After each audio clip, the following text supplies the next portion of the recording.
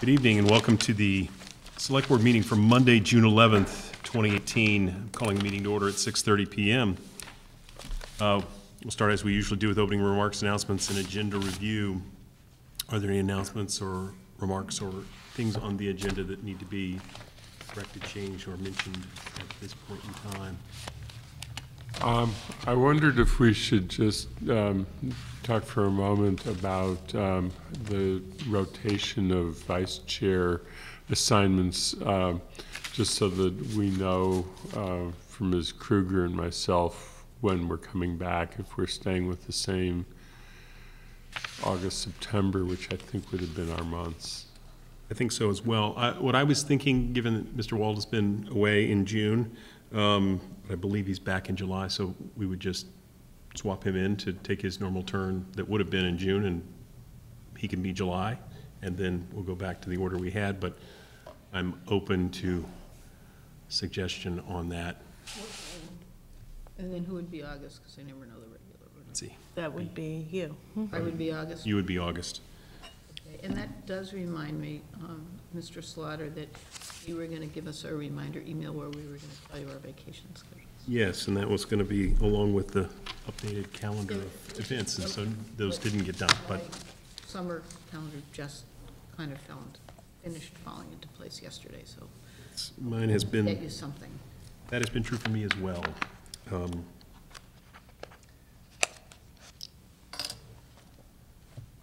inform Mr. Wald of his impending service. All right.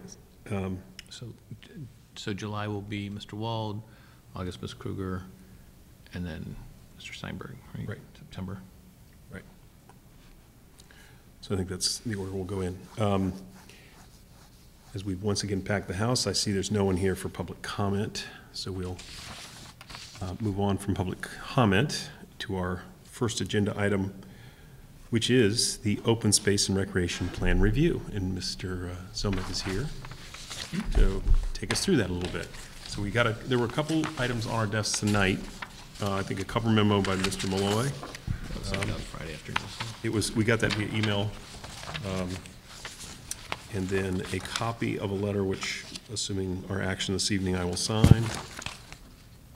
So I think those were the two things on our desk this evening. So Mr. Zomek, if you'd like to take us through this. Sure. Thank you very much. Dave Zomek, Assistant Town Manager and Director of Conservation and Development.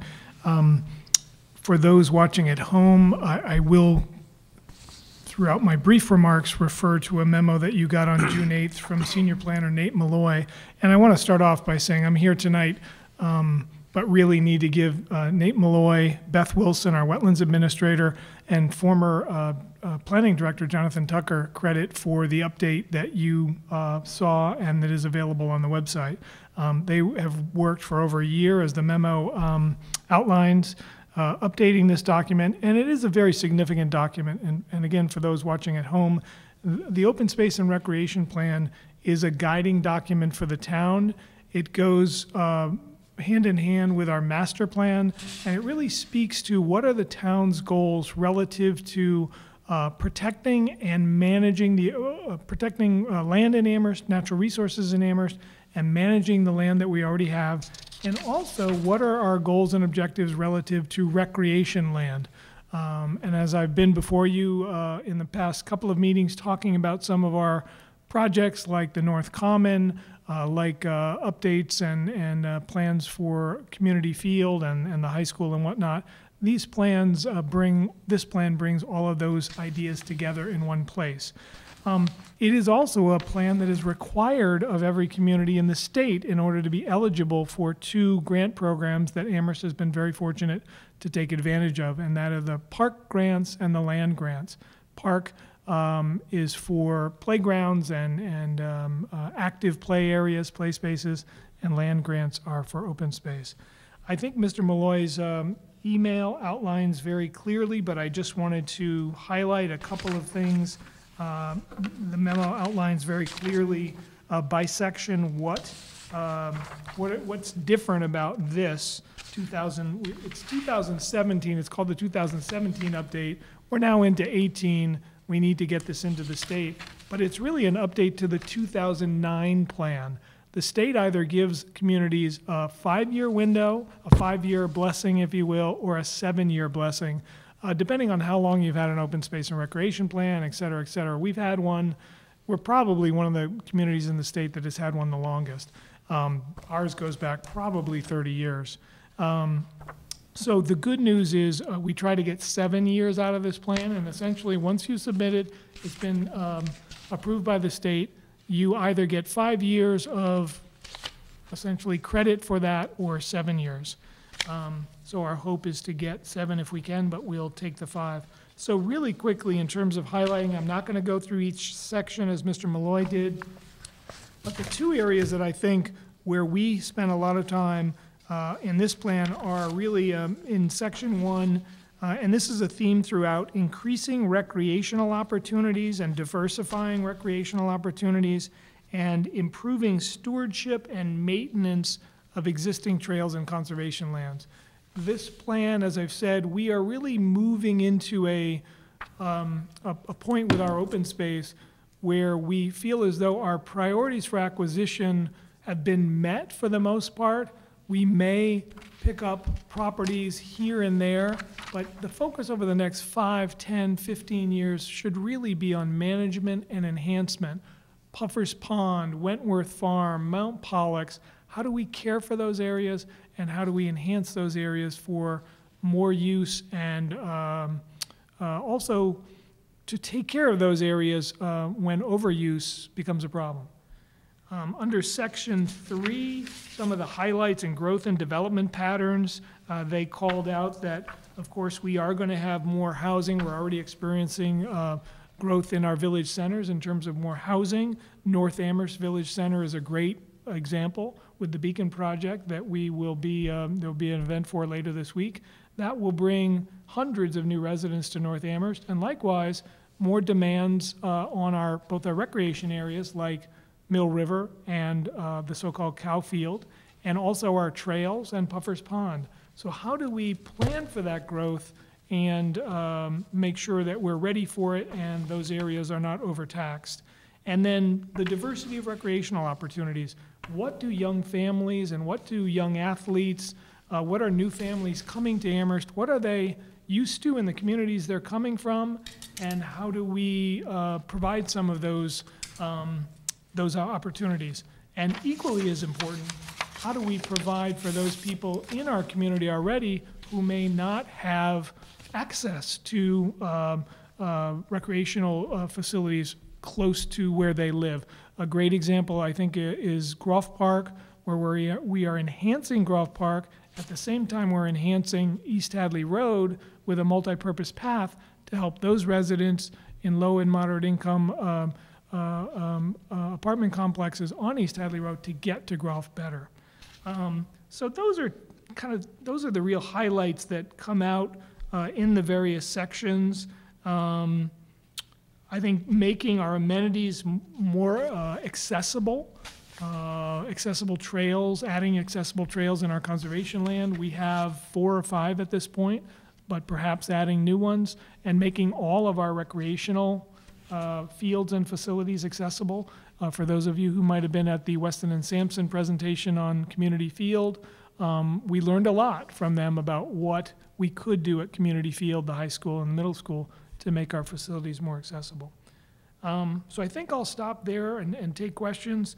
What is being asked of the community right now is really that the select board supports our submittal of the update of the plan, that you've had input, and I'm happy to take any of that feedback and input tonight. The Conservation Commission has already voted that they have read the plan and support it. The Planning Board has also done that. I will be with the LSSC Commission with, I think, Beth Wilson on June 28th with the LSSC Commission to talk to them about it. And so they'll have an opportunity to give more feedback. So I think I'll stop there. Again, this is an update to a long-standing plan. We want to make it better each time we update it. Questions or comments for Mr. Zemek? Mr. I have Steinberg. 2 things, and they're on separate topics, and I'll keep them separate. And the first one is very focused on content plan, and the second is focused on process. The content question is, and you made a little bit of a reference to this when you described the goals, that there's recognition of the need for maintaining what we have and enhancing the quality and therefore the use of what we have. And there's also some identification of some additional pieces that could be added in various places to enhance what we have. And how those get balanced against each other over the time, is it going to ultimately be a matter of what we have opportunities or funding to do, or is there a real plan on what the significant order is? That's a great question. A couple of things that are going on simultaneously, and I've mentioned this before. Both conservation and planning staff are embarked on a process to write land management plans, LMPs, for every one of our conservation areas in town. There's probably 45 of these in various stages of drafts. Most of them are quite a ways along.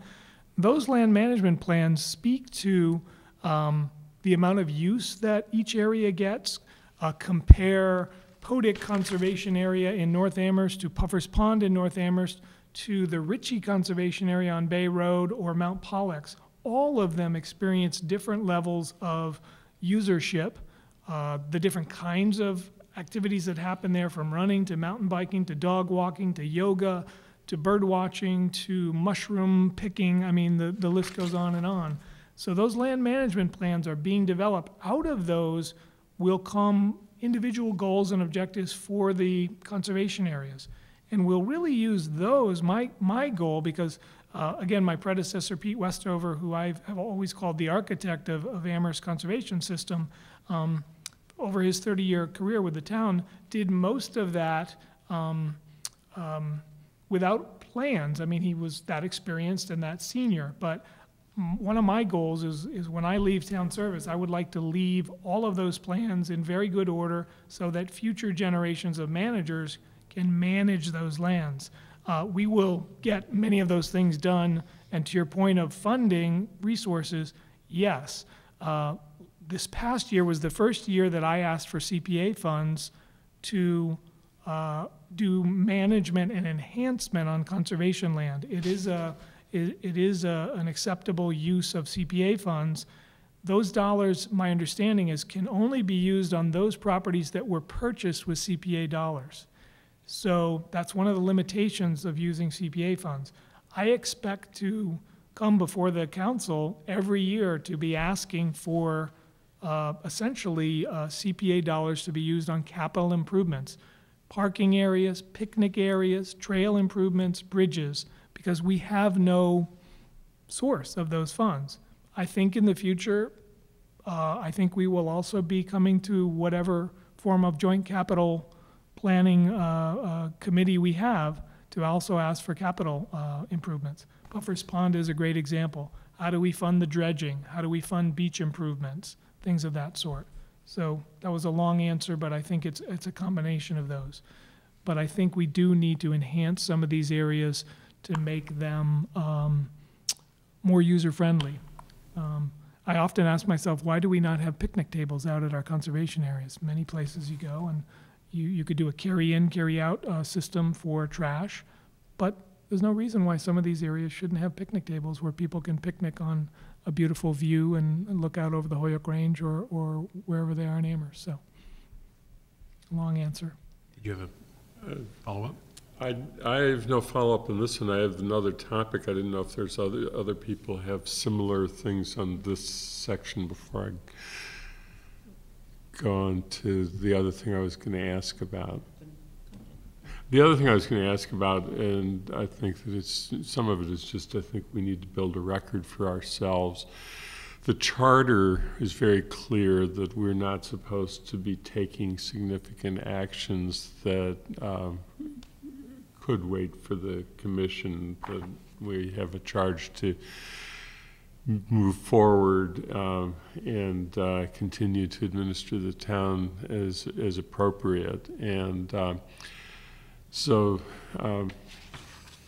this is a plan that's been in process, and it's my understanding, but I wanted to get a clear statement of the due date that is expected from the Commonwealth for the completion of this plan, so that we have in our minutes something that coincides with what our responsibility is under the new charter.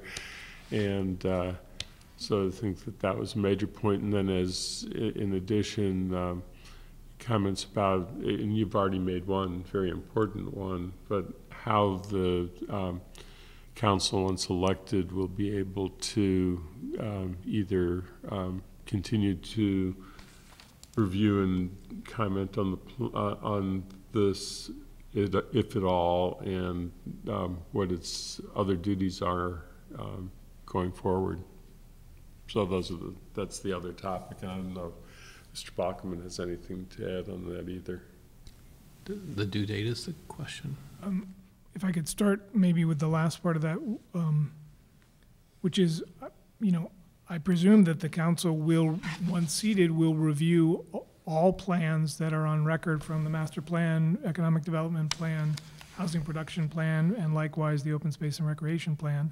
And they certainly will be able to have presentations from me at any point, or my staff on updates or overview of that plan and what some of the goals and objectives are. In terms of due date, our goal is to have all of this packaged up by June 30th. And the rationale and the impetus for that is that we are closing on the Epstein property in July or August. And if we don't have an approved open space or recreation plan, we are not eligible for the reimbursement. So there's really a carrot and stick here. We cannot be reimbursed for any open space projects until we have an updated plan. So the timing is pretty important to get it done by June 30th. Okay, that's very helpful. So just to follow up that, so the record will reflect, because that is the, whatever the phrase is about delay, not to delay in a way that would be harmful to. Your mic. Oh, thank you. Just to make sure it's clear, I think your point about putting that in the minutes, that was our rationale. To delay would be harmful. So I just had a couple of little things, and I will confess not having read the plan because I wasn't able to. So I suppose I could catch up with that meeting of the 28th or submit comments. But to me, the shift from, you described Pete Westover in the acquisition years to moving to a management and maintenance. I'm not sure it was because he was so skilled, but it was a different time, and the focus was acquisition. And then you get to a point where sometimes there's exceptional things that come along, like the Epstein property, whatever, but that maturing of our open space culture and looking at management and maintenance makes sense. And it made me think, just some of the trails that I use a lot because they're in proximity to where I live have these wet and low areas, and what happens is either they get extra worn because people are walking through, the really wet soils, or they become not too pleasant to use. And in the lens that you use for the management plans, to think about that, and it so made me think it's in Hadley, but the Conti Reserve, where they've done such a beautiful job in a wet area. I mean, that's expensive because it's all structured, kind of a lot of boardwalk area, and it's fully accessible, handicapped accessible, and it deals with being sensitive to a wet area. But I'm just thinking of the couple of ones I use frequently have these, like, you'll be going along fine and then you'll get to this muddy trench kind of thing. And I'm sure you know what I'm talking about, Mr. Zlomek. So just to make sure, with all these other features that we're talking about for maintenance and protecting the resource, that we do have some areas that get really wet, and I think it damages them. And so I don't, if that's part of your thinking. Please. No, absolutely. That's a great example. It's a small and simple example of how we can do better out there. We've spent the last 30 to 40 years acquiring land, and I think we'll spend the next 20 to 30 managing them better. And of course, it's in perpetuity that we will do that, but we need to improve some of those areas so that they don't kind of get loved to death, and erosion and compaction and all of those things are part of that. Many people bring up the Conti Refuge Trail in Hadley to me, and their numbers, their visitorship is quite impressive.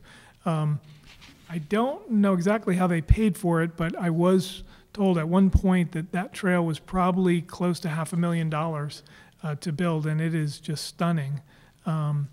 We certainly would, we would probably not be able to afford something like that, but in small places like the Kevin Flood Trail or this new trail we're building down at Orchard Valley, Hitchcock Center has an accessible trail. We need to even do better to both maintain them, but also let people know that they're out there, because people don't know they are. And how do we publicize those trails in a more effective way so people who want to go out with their child in a stroller or may have a mobility challenge can find 4 or 5 areas throughout Amherst that they can recreate and enjoy. A quick follow-up. So I realize we might not replicate that, but I think there may be a couple of 100 feet in a couple places where we could borrow those ideas just to navigate the really mucky parts. Yes, we're looking at a couple of creative ideas right now, even along the rail trail, off of the rail trail, looking at getting people out in a wetland environment with some sort of a boardwalk and viewing platform or blind, where they can kind of get there early and then experience, as close to nature as possible with birds and animals and muskrats and beavers and yeah. So I think we're always looking for those opportunities. But Snapping turtles. snapping turtles. Go to your yard.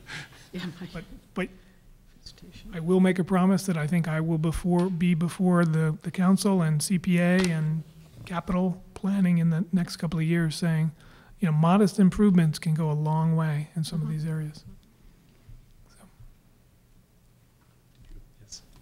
So I looked at some sections in more depth than others, and others I just skipped, to be perfectly blunt. So one thing that occurs to me that is kind of a big picture thing that I wonder if might be addressed, and perhaps I missed it in here, that's entirely possible, is as we're working on the management plans for each of those areas, I think one of the things that confuses our community is where some of the lines are drawn as to what's public and what's private and what's actually town-owned land. And so people wonder, out at Kiwanis Park when the kids are playing in some sort of semi-organized t-ball fashion or another sport, how much of the water are people, is it kind of a just, well, we know people are going in the water, but it's not really a good idea, and I'm not asking you to answer that at this point, but as you're working on each of those areas, I know we're not going to draw little boundary markers around everything, but to kind of think about the impression that people have when they're using the area, like maybe they'll stray. You don't want them to stray into people's yards, onto private property, etc. They're garden sites, for example, which I know is not the focus of this, but on North Pleasant Street, that people wonder, who actually owns things. And so while we're not going to go out and plant signs everywhere, when you are looking at more actively managing an area, I think that would be something to be worth consider, is that people appreciate that, hey, this is actually a public resource, but over there it's not. That's actually part of that neighborhood's private thing. So. No, I have 2 quick examples in exactly that vein. I'm working with the Kestrel Trust with some wonderful Conway School of Design students who are looking at our trailheads along Bay Road facing and accessing the Mount Holyoke Range. And these two students are doing a wonderful studio on how do we enhance those trailheads to provide more of an approach and you've arrived at an Amherst Conservation Land trailhead. What can you do here? Where can you go? What's private property? What's public property? Is there a map there, or is there an app that there is a wonderful app, and I'm going to blank on the name of it, but All trails. All Trails, thank you. I think I might have brought that to your attention, or vice versa. But All Trails. So doing that, just that kind of thing. We just had a great meeting on Puffer's Pond the other day, and one of the enhancements that somebody mentioned was we are going to do bathymetry studies of Puffer's Pond this summer, looking at the depth of the water and the depth of the sediment. And somebody said, wouldn't that be great to actually put online and on the kiosk there to give people a better understanding of, if you're with young children, the area to wade is here, not there. How far is it from beach to beach? How deep is it under the cliffs? Just to give people a better understanding of the resource, because you often come there and say, oh, I don't know where the current is. I don't, can we swim in other places on the Mill River or the Fort River? I think you were alluding to the area they call Jump Bridge near Kiwanis Park. So I think all of those fall right in this category of doing a better job communicating about our resources. And not that we're being secretive, but people are getting information in different ways now. Most of it online and on their mobile app, mobile device. So good. Other input or questions? So I'm gonna shift a little bit here in some ways and touch on a topic that's I think in some ways related, but not. Is that, one of the things I was noting was the sort of inventory of properties of varying kinds that's in there was pretty exhaustive, and I was thinking about our surplus property inventory that will need to be taken up sooner rather than later, since we've developed a policy around surplus property. It's unlikely that any of these, but maybe a few, would fall into that category. I was just wondering how this, and potentially there was it's also reviewing the manager's goals, and one of the things on there is a building inventory that we had Mr. Pahanowitz do a couple of years ago, and the update to that, and how those merged together to form a full sort of inventory of all properties of the town, both with buildings, without buildings, in restricted circumstances like conservation and not, and sort of, how do you envision getting to that inventory of surplus property? So that's not expressly related to the open space and recreation plan, but parallel, I would say, or complementary. Well, again, I have to give a lot of credit where credit is due, and Nate Malloy, Jonathan Tucker, Beth Wilson, Stephanie Ciccarello, all have put in just loads and loads of time on that document, going back 10 years, more than 10 years that I've been here. So I think we're very fortunate to have that inventory in pretty good shape of our recreation lands and our conservation lands and our APR lands, which are private but have a restriction on them. So those three categories are pretty clear. We can still look at that list, and you always find that database and find some glitches, but by and large, it's pretty good.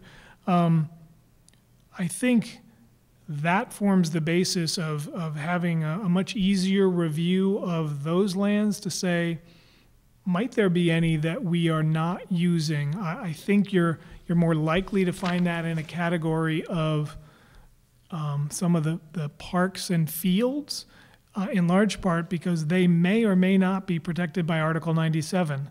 And so we have, are they being used? Are they being actively used by the town? And are they protected by Article 97? Conservation land, as we know and as we, I hope, support as a community, is very difficult to remove from conservation status. But I do think looking at some of those parks, particularly as we look at community field and the high school fields and the middle school fields over the next 5 to 10 years, might more of our recreation games and energy be focused there. There might be some fields that don't need to be as actively managed. There perhaps might be some surplus property there. I can't say right now, none of them jump out. But I will say that we already have, so we have those three categories: APR, which is private land, conservation, recreation, parks, like Kendrick Park, for instance, which should be on the list. And then we have a whole nother category, which are just town-owned properties, with or without buildings. So Ruxton Gravel Pit would be on there. We have a couple of properties at the end of subdivisions that we probably picked up as gifts or something that couldn't be used. So we already have that database, shall we say. We already know what those are. So when I was coming before you to talk about surplus property, I was pretty confident that we have 8 to a dozen properties. Some of them might have wetlands, some of them may have challenging access, but we know what they are. So, I feel like we had a good jump start on that already. And as you know, I'm pretty excited to get going in that process. Even as we change our form of government, I think that'll be an exciting process to go through. So we feel pretty good about that. We can get going on surplus property tomorrow. Great. No, I was just curious as to, when you do an inventory of this sort, how close we are to understanding for all the properties we own, sort of, you subtract this from, it's like all of our, owned properties, and you subtract out conservation and et cetera, sort of what's left starts to become open for the question of whether it's surplus or not.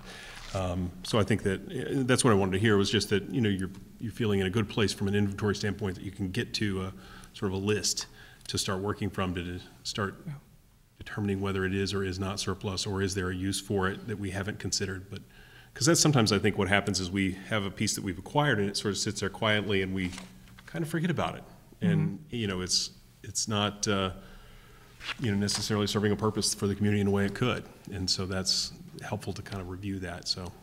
Well, one of the advantages I have is, sitting with and next to me and the town manager are, Chris Brestrup and Nate Malloy and Guilford Mooring and Amy Rusecki and all these people who know our properties very well, what they're used for, what they're not used for.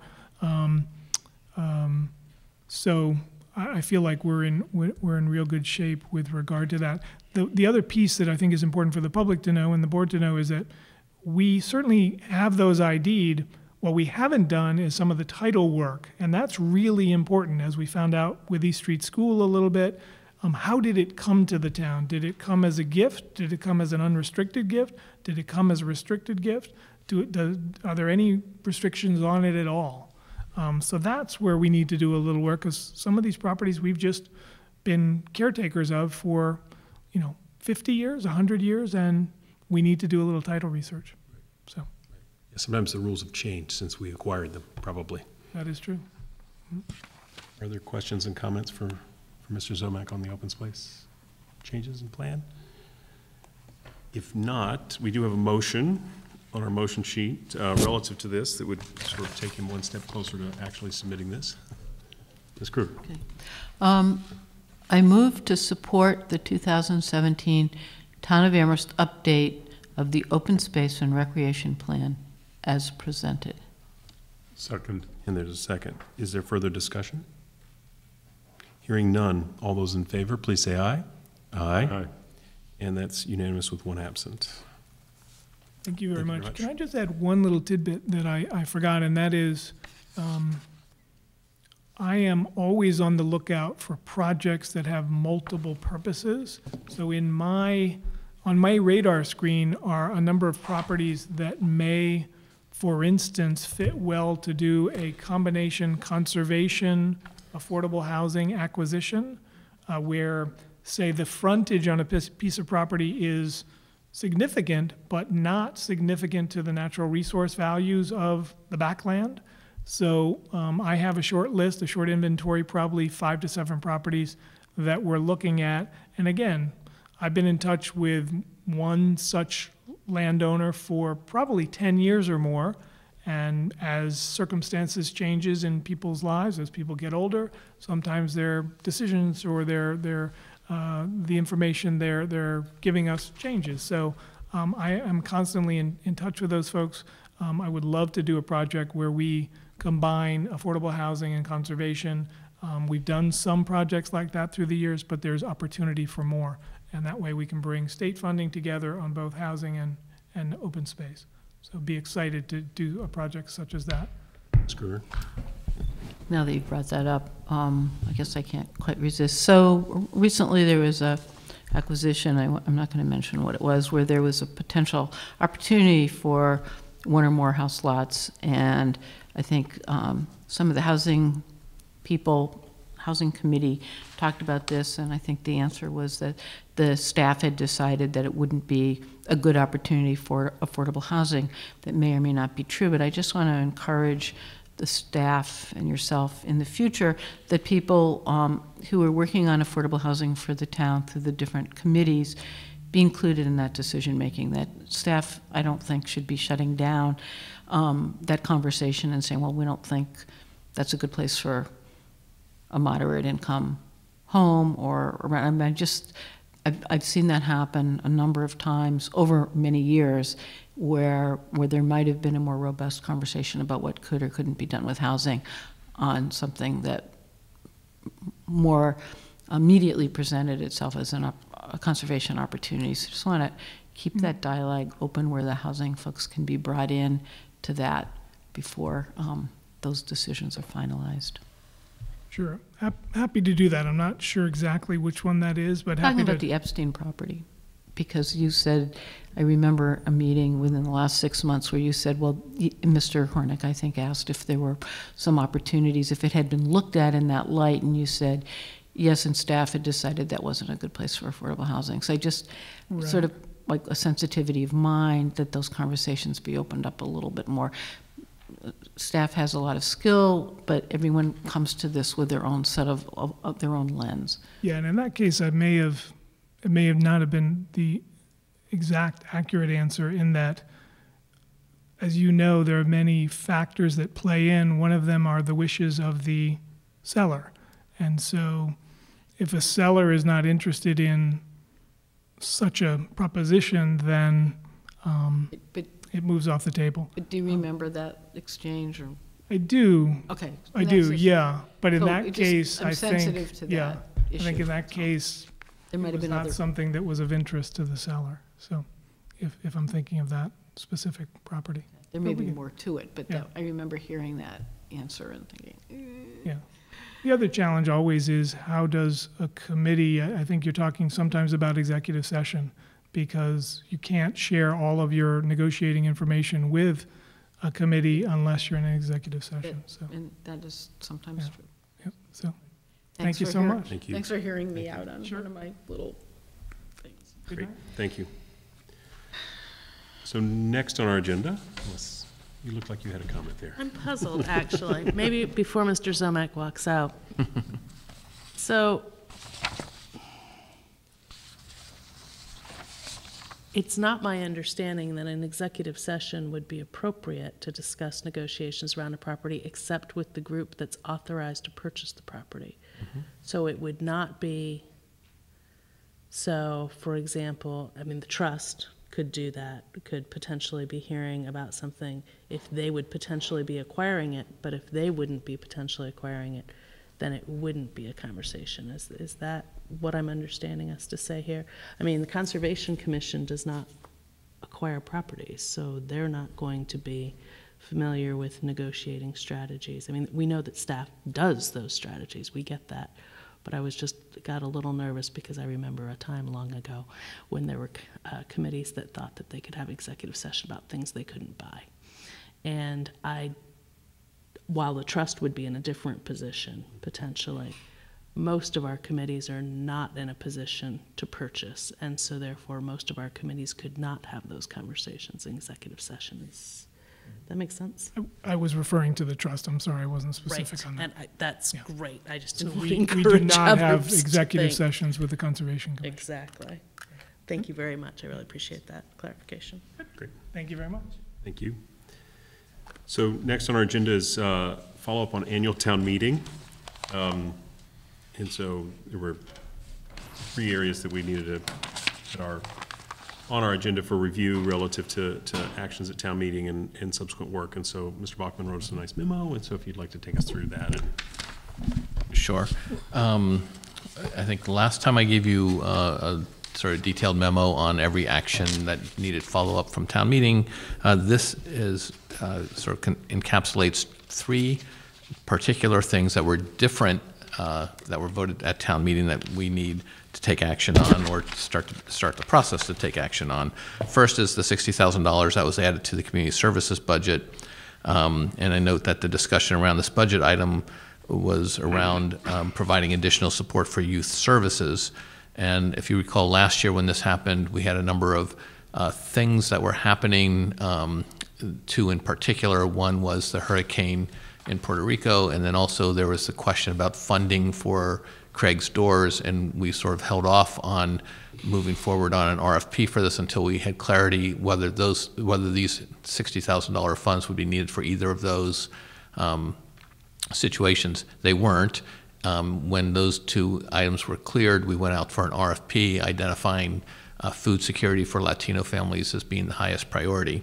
I tend to, we'll talk about it internally with staff, present some options to the select board in terms of how we want to move forward. Again, we will have to follow an RFP process. I've been contacted by a number of people who feel like this seemed to be designated for them or something like that, but not explicitly so, but there's sort of feeling like that. And I think that we will have to have that as a public discussion with the select board so everybody's clear on what we'll go out for an RFP for. The second was that there was $53,000 added to the transportation budget with the reporting that there were going to be reductions in services along certain bus routes, and that this would be a sum that would allow us to restore those services. There are some time constraints on this in that the PVTA has to make some decisions, but we're also still waiting for this state to make some decisions about the budgets for the regional transit authorities. So as we monitor both of those things and sort of paying attention to our time frame, there are some other complicating issues in that these funds can only be used for town of Amherst goals, and some of these bus routes go into other communities, and there's a question whether we could support these services even though they go outside the town limits, whether that the PVTA would even accept the funds under those conditions.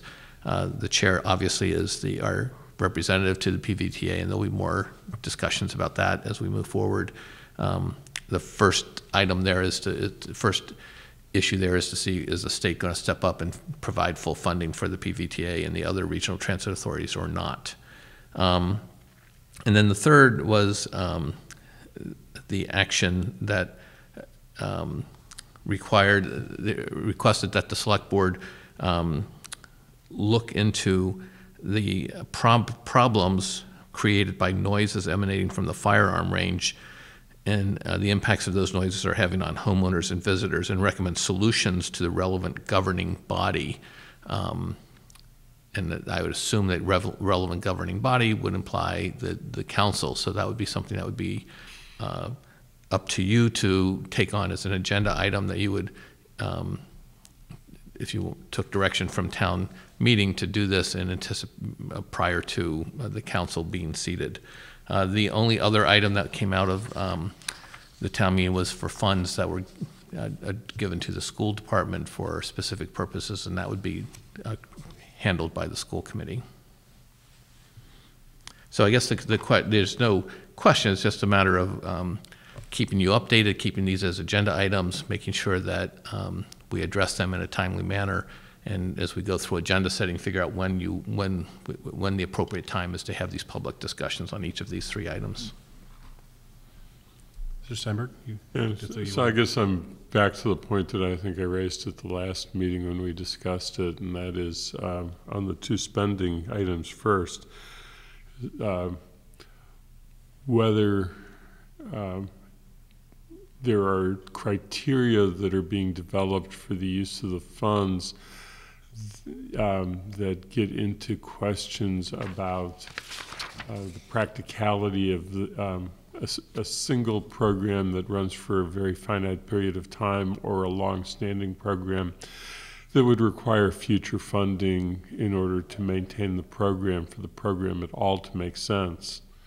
And the second is back to the question that I asked, one of the questions I asked Mr. Zomack, where does the role of the select board fit in, and where does the role of the council fit in, as we're now in the transition mode? And we dealt with some of the transition questions with the town meeting itself, but one of the things that never came up was adding money to the budget for something entirely new, which was a subject that I had been concerned with, along with any major change in the budget, though it might have a significant effect on town operations, and where that bridge came in between the what is ongoing responsibilities of government to maintain the budget, and when you're changing the budget so much that it's affecting longstanding goals or longstanding commitments. And the last piece in that one is that we do have to be cognizant of the fact for the future, which we're responsible for at least thinking about, in the amount of money that is left in the transportation fund surplus, and that it was severely diminished by the action. It is not something that gets replenished in an easy manner. So I think that we have an extra responsibility for the town and the council coming forward to bear that in mind. Ms. Kruger?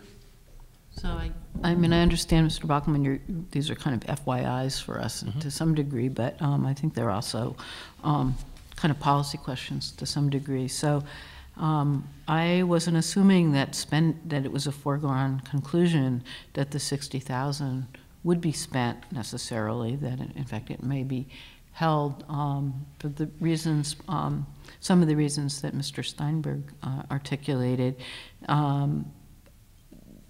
I would disagree. I don't think it was presented, although it did pass, with adequate information that made sense to me to act on.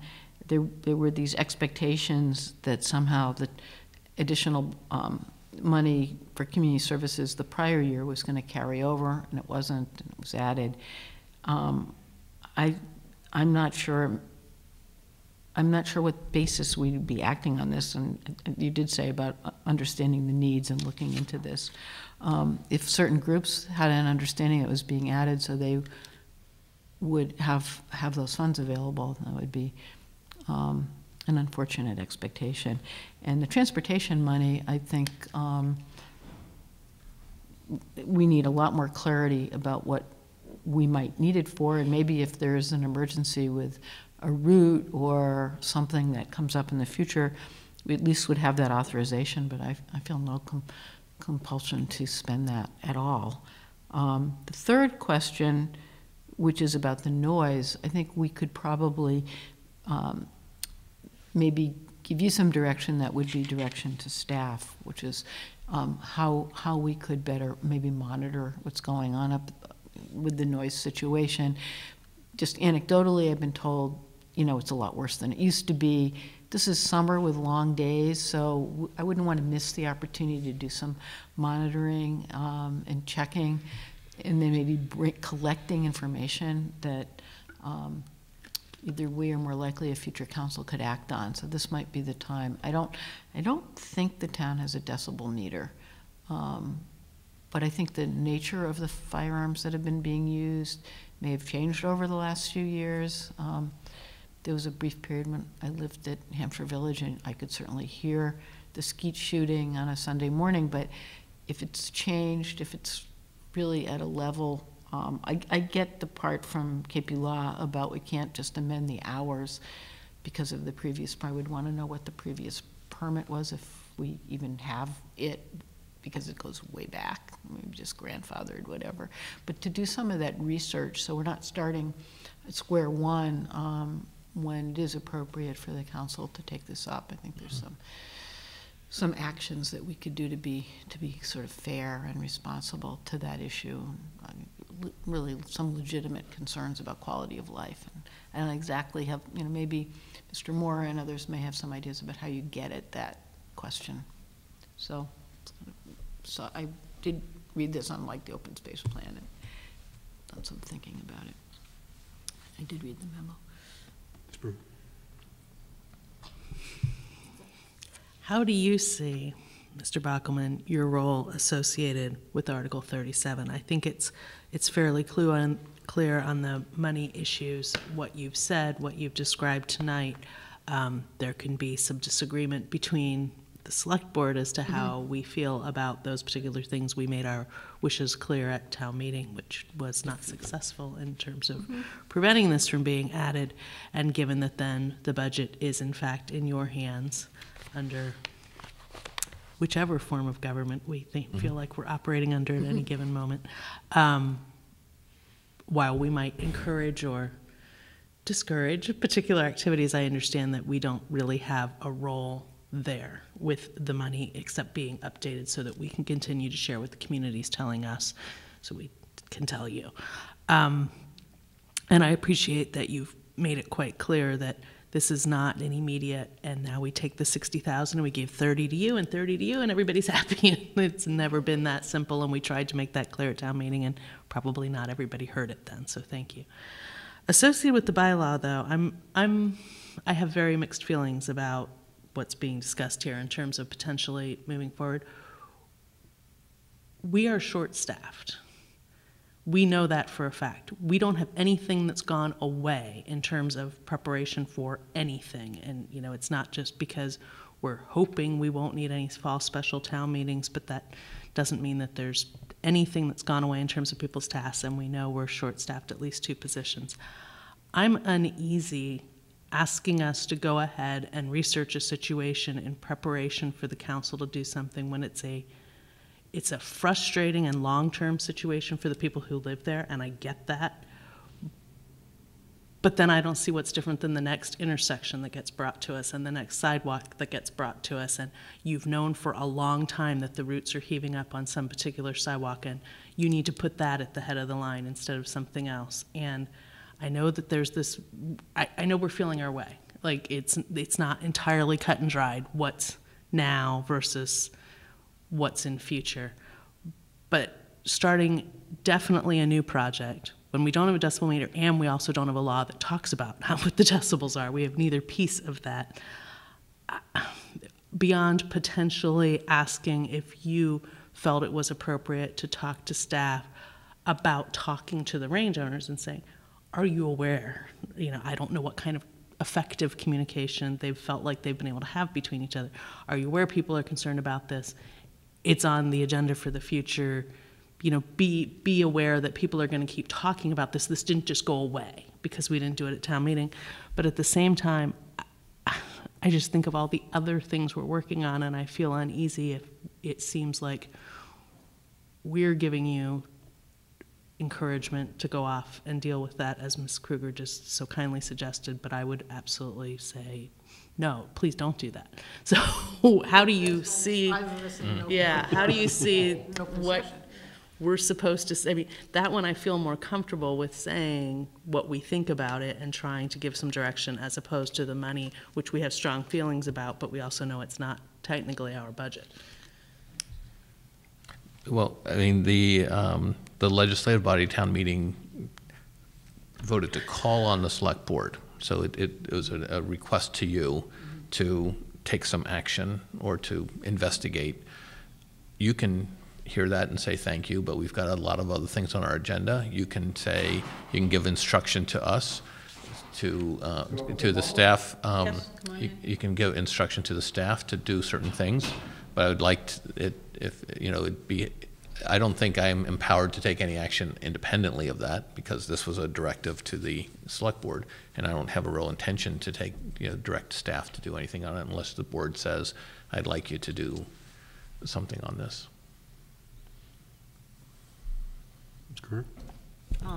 I think this is a helpful conversation. We don't have to start out agreeing on it, but I think this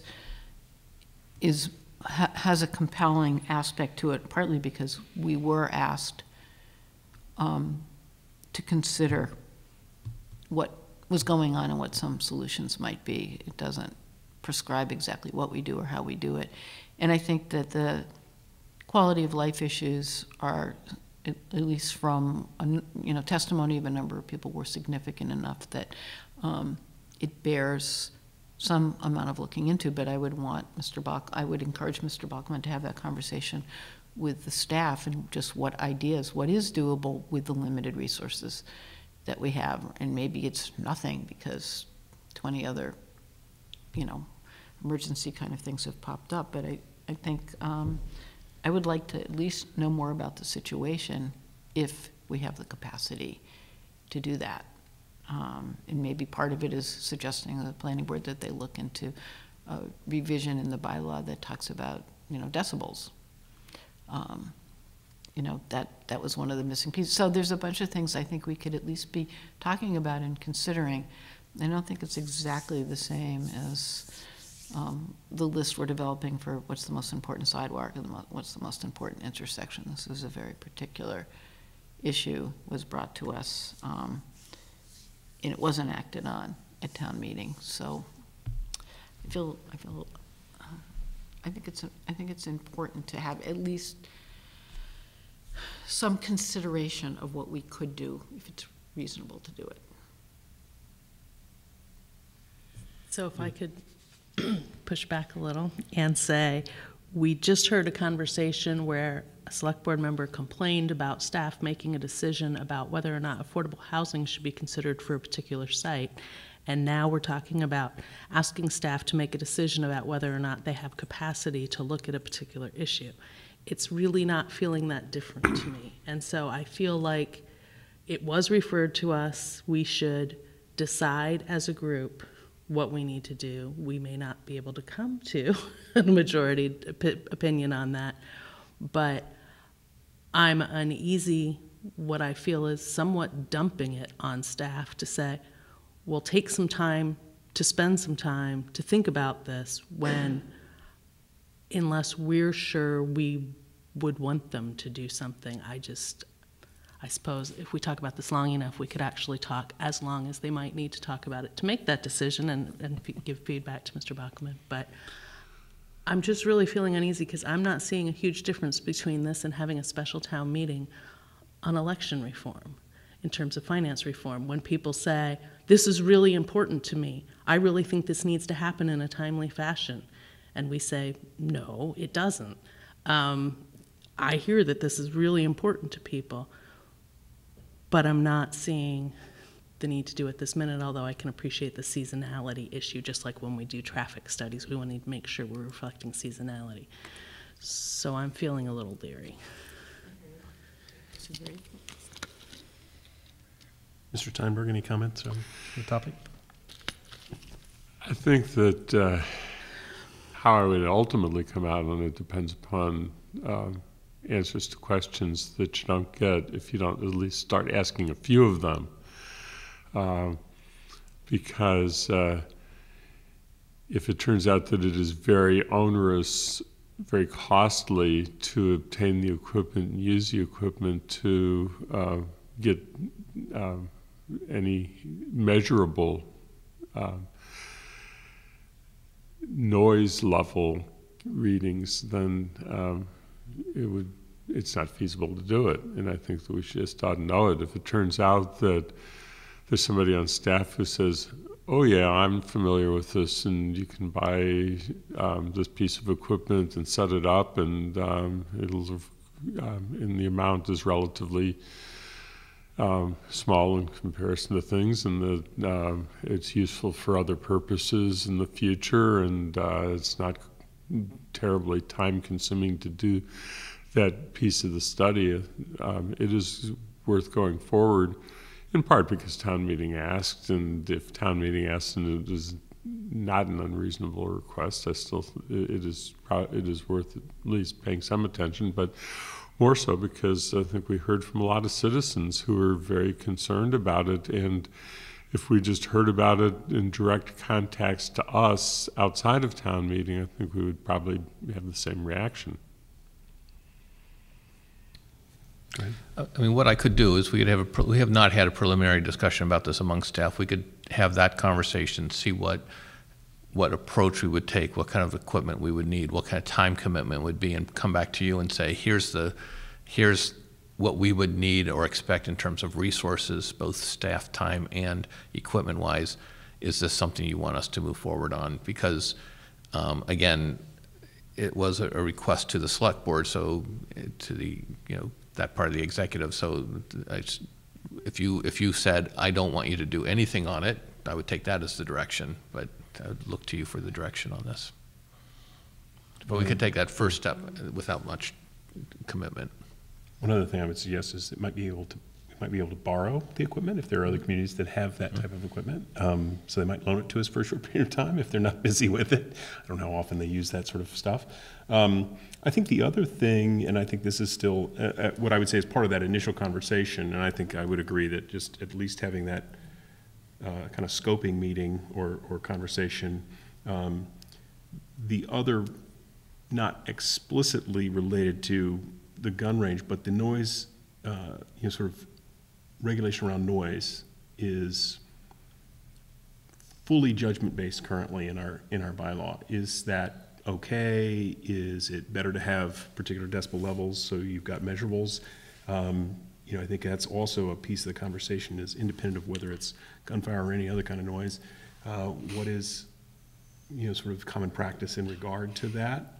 So I think that was one of the questions raised, just in general, is that the way our current bylaw around noise and nuisance bylaw is Complaint driven. maybe needing some additional bolstering, which is maybe potentially independent of this. So I think it just poses that question. It's like, what would it take to sort of find out about that piece? And that's, I think, independent of the gun range in particular, but certainly a part of that. But Mr. Scheimer. And one other thing is that those of us who read the Gazette know that Granby has had similar issues, and maybe somebody at Granby town government who's given some thought to that or has taken some steps that might be helpful for us to know about. It's another avenue to take.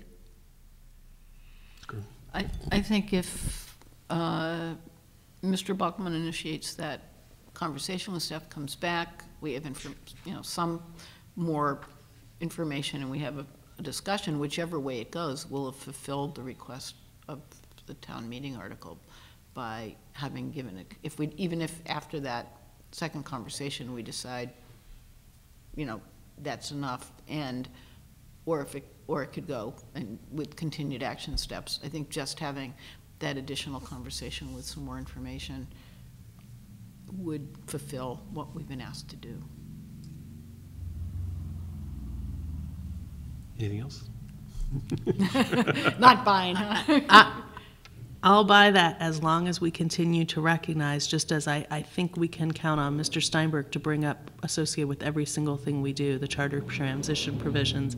I'm going to bring up the fact that we're understaffed specifically now, and we already had extra work because of the transition, and to be really cognizant of the fact that, of course, people want to work on these exciting things and they want to help people have a better quality of life. There's no question.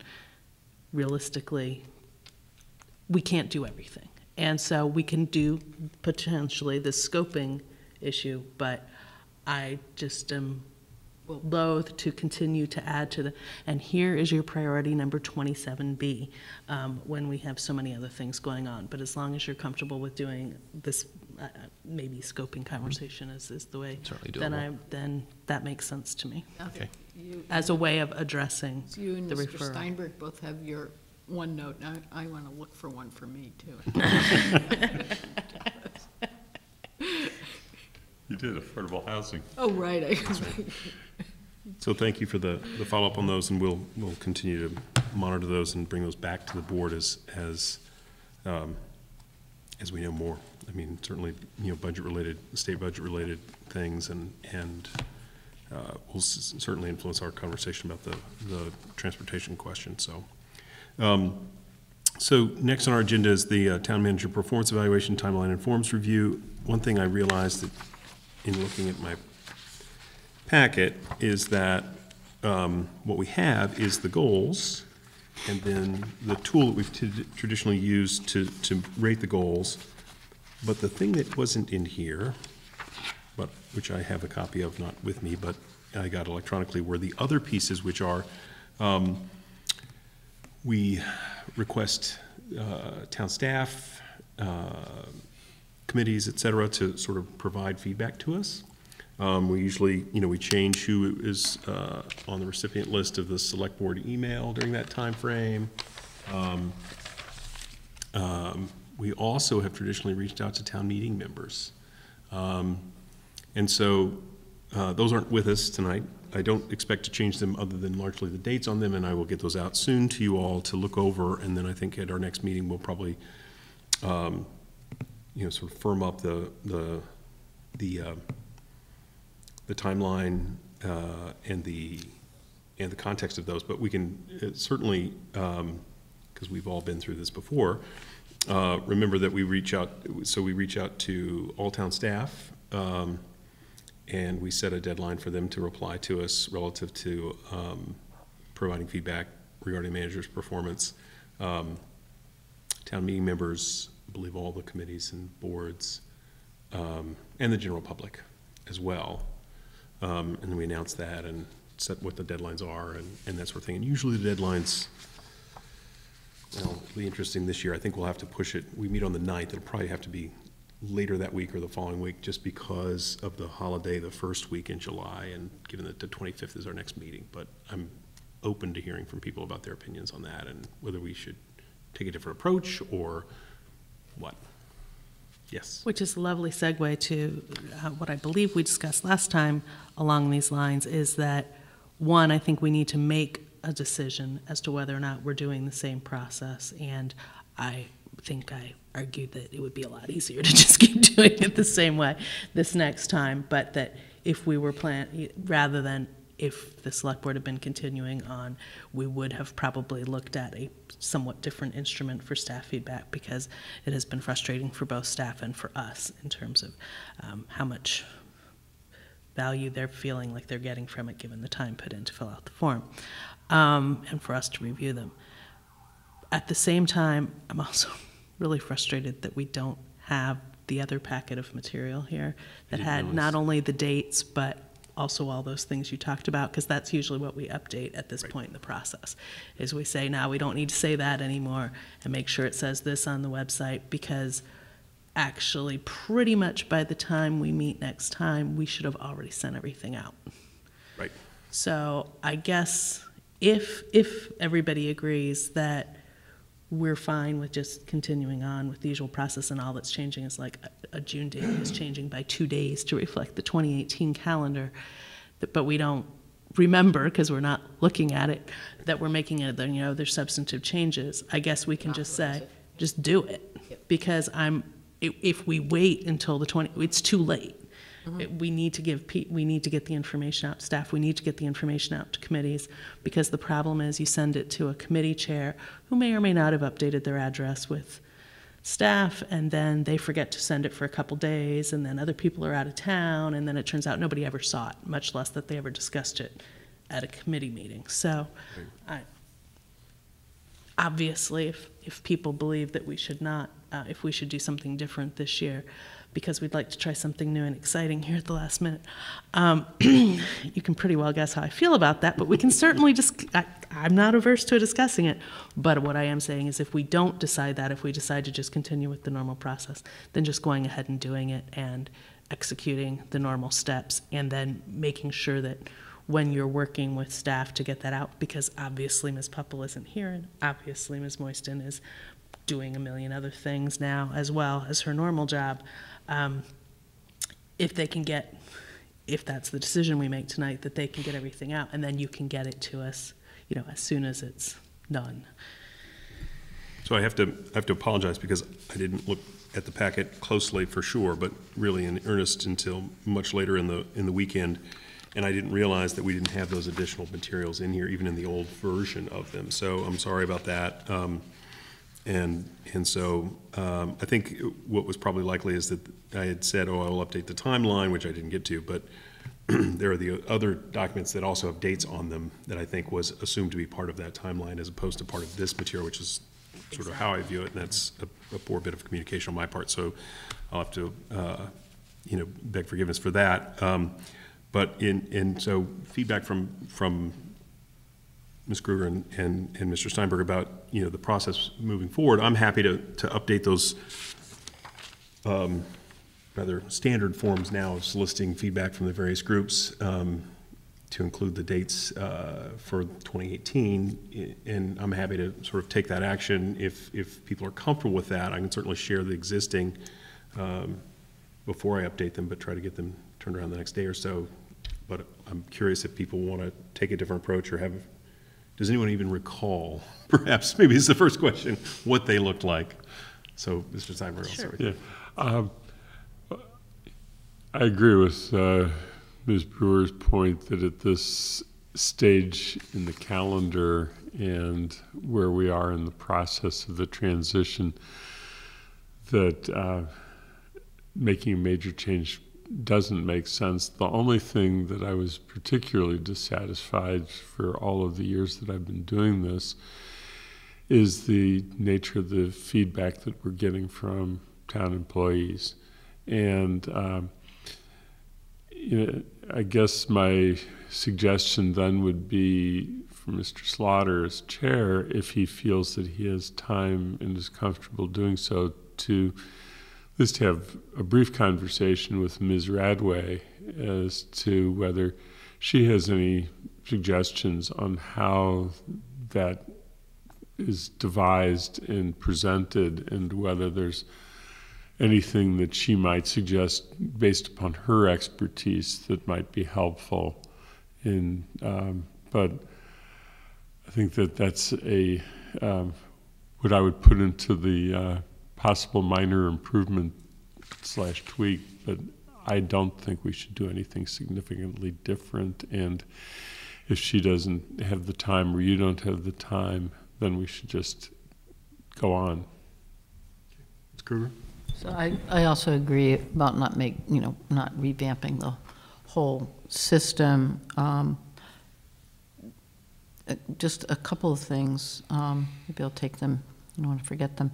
But building off what Mr. Steinberg said, I also have found some of the staff feedback forms, the anonymous ones, frustrating because, and we only get a few of these, but people will do the check boxes, but they won't write any comments. And maybe it's the instruction document that goes out with that could encourage people to write some narrative, because it's really hard to interpret what it means when it's just, I even forget the, scoring as such, but to just get it checked off, sometimes it's negative, but it's like, but why? Or what are you trying to tell me that I can, take an action on?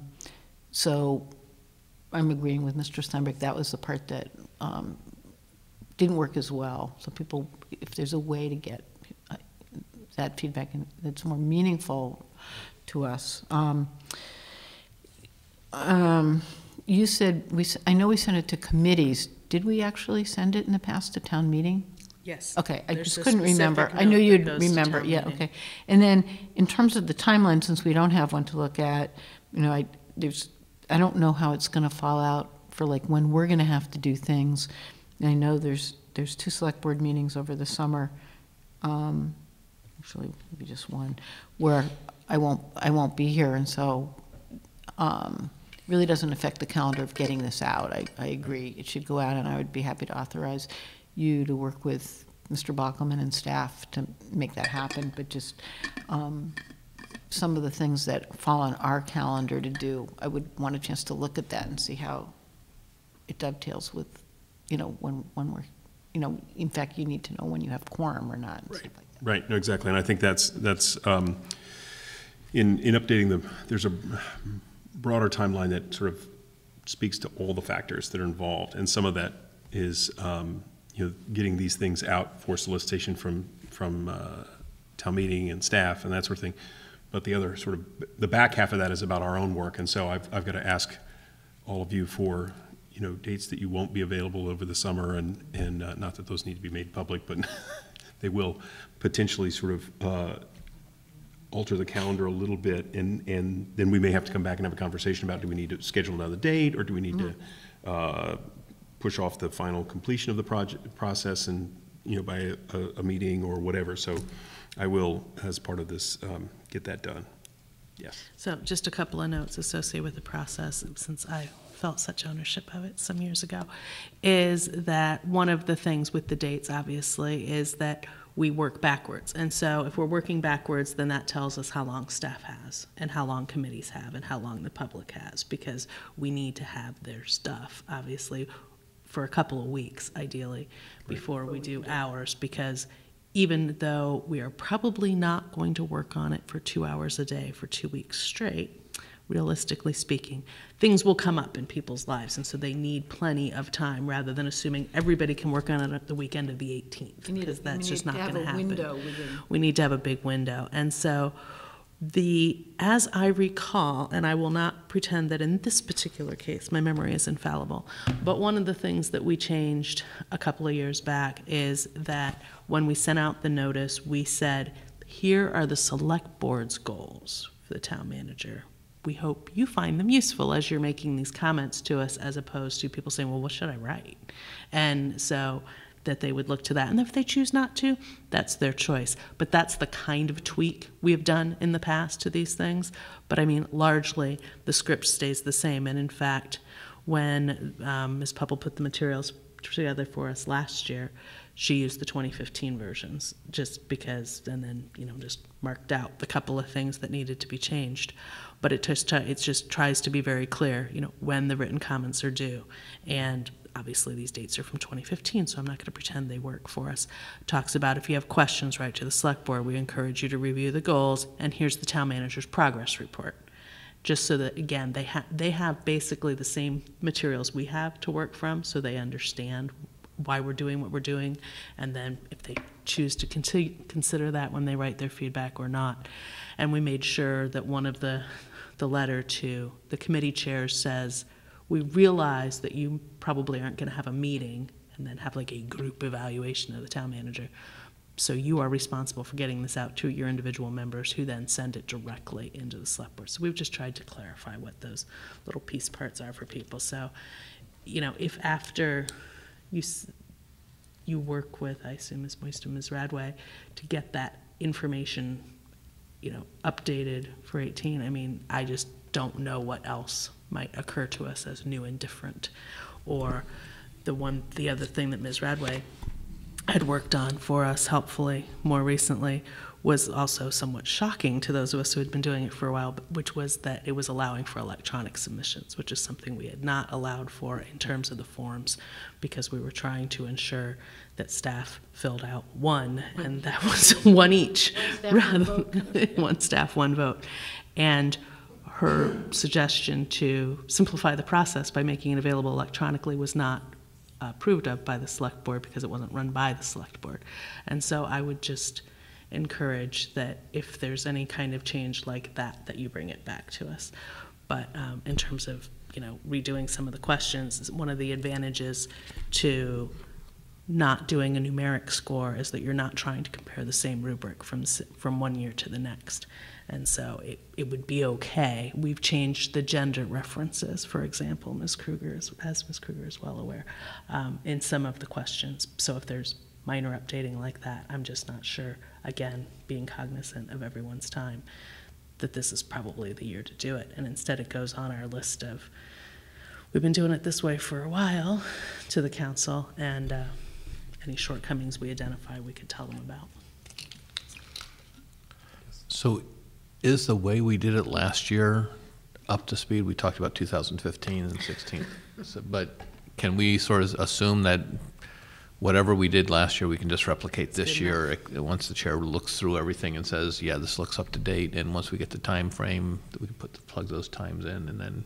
Except for the issue that Mr. Steinberg and I were talking about, if there's some part in the direction that might help to encourage people, yeah, I get that. A more useful set of comments. Don't just check boxes. Your written comments were very valuable. Maybe just add a sentence like that. Yeah. One or two sentences. Yeah. I think if that makes it that's improve, that was really the only substantive I heard.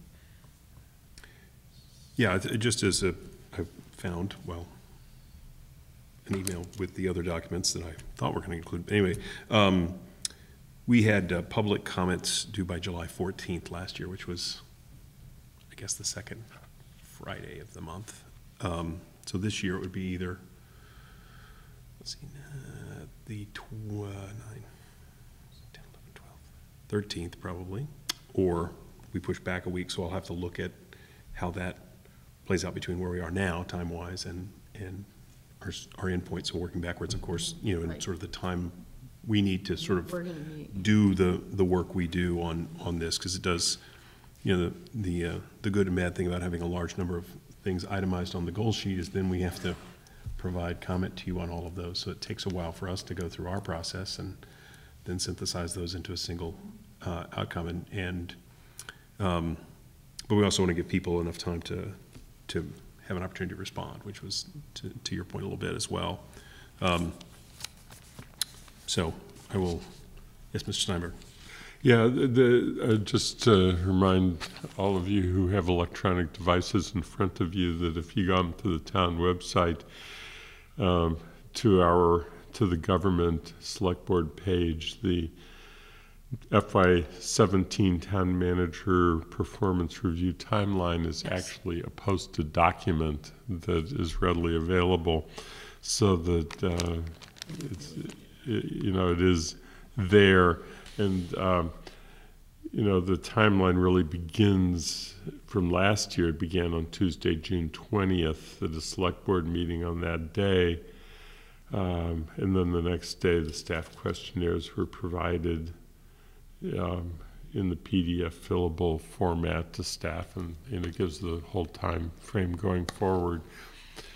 So there's, if we're going to be using a similar timeline and we're not going to revisit it as a group, I think we can still move forward and be relatively close to where we were. Right. Right. I think we'll be fine if we go ahead and do it this week. Thank you, Mr. Slaughter. Make that happen. Be so authorized. Right. So Make it so. that's right.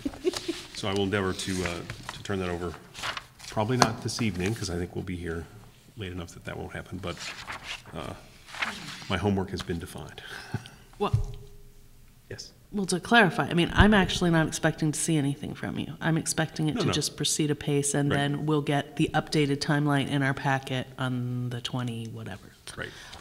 And it will have already, we'll basically be able to Checking off. check off the first 3 things will have already happened.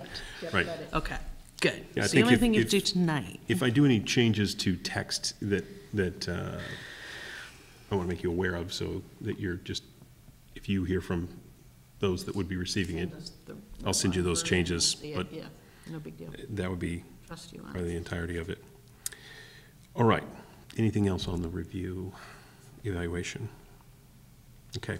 So let's move on to the next item on our agenda, which is the charter transition.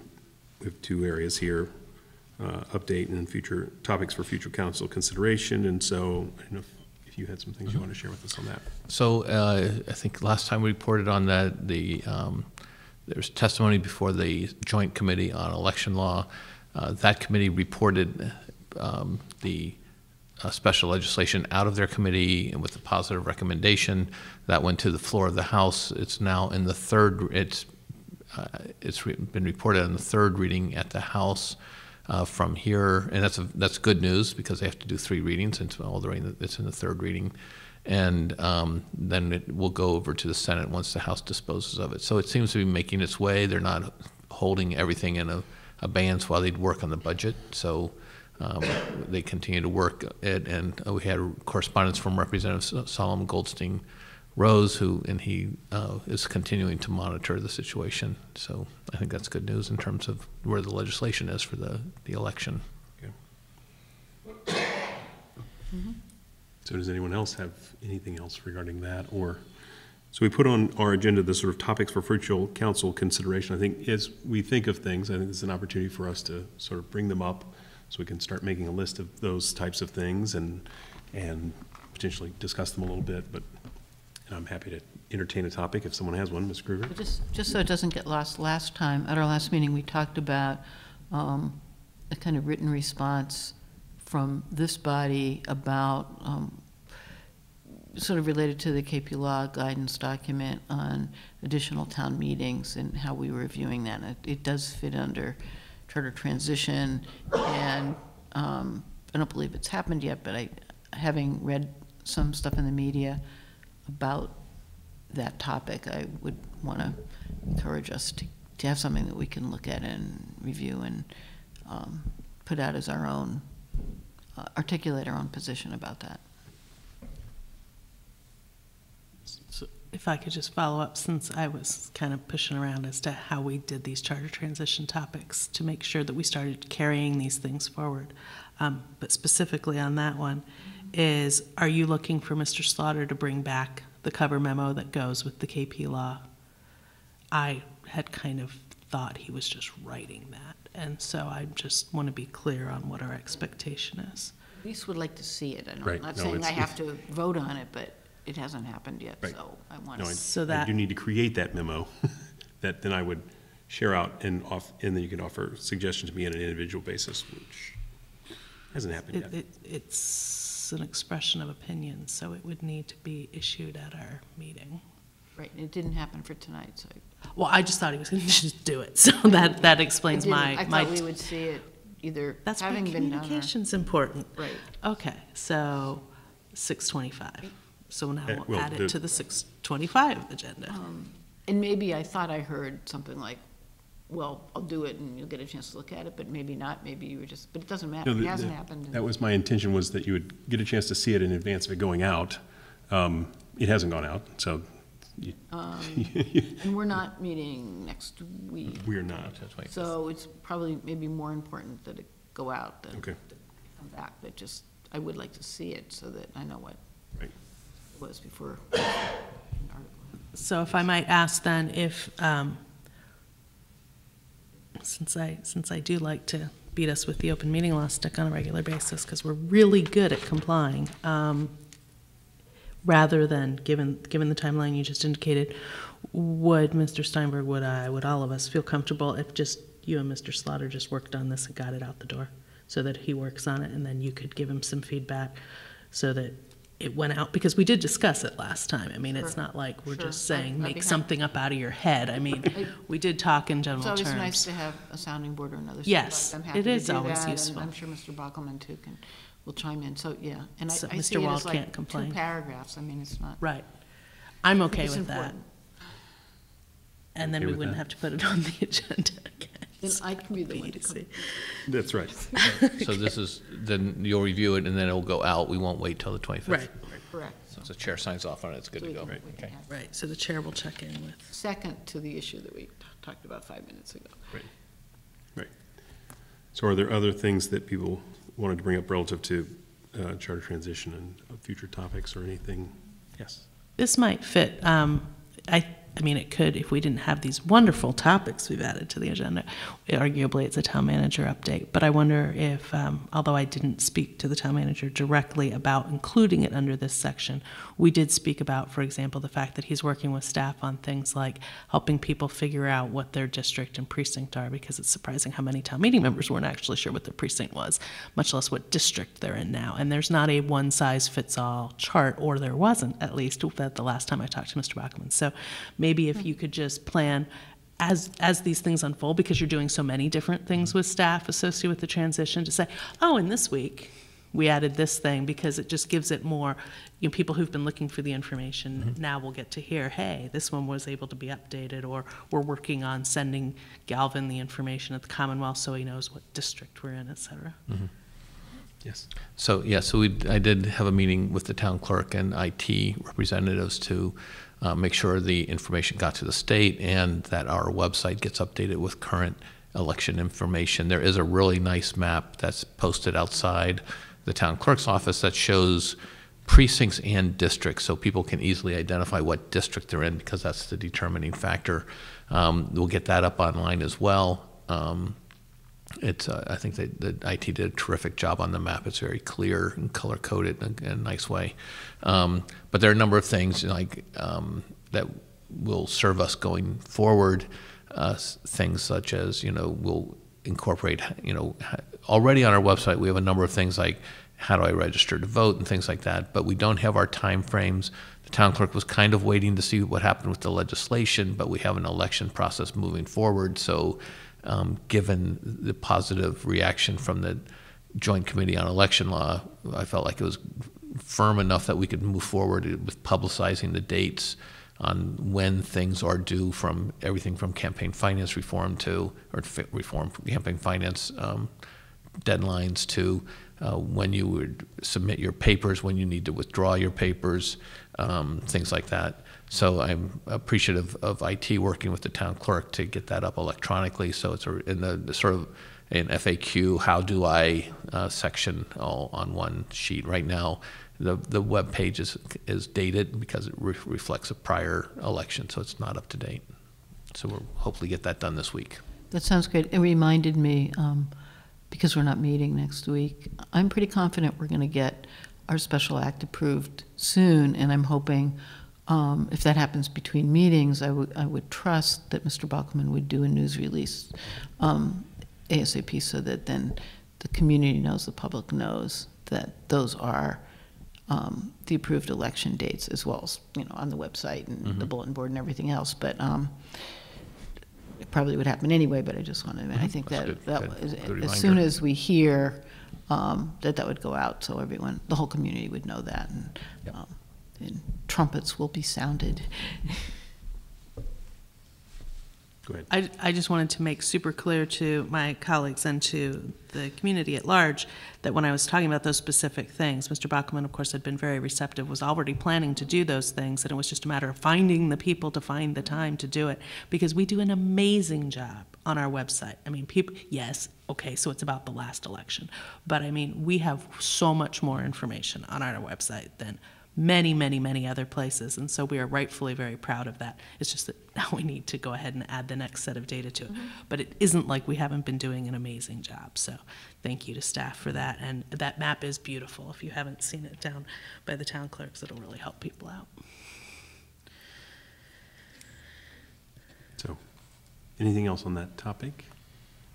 If not, we'll move on to our committee boards, appointments and reappointments section of our agenda, which starts out with our bylaw review committee vacancy, and it's partly to see if there's any news from any of the members about finding another person to replace Ms. Moran.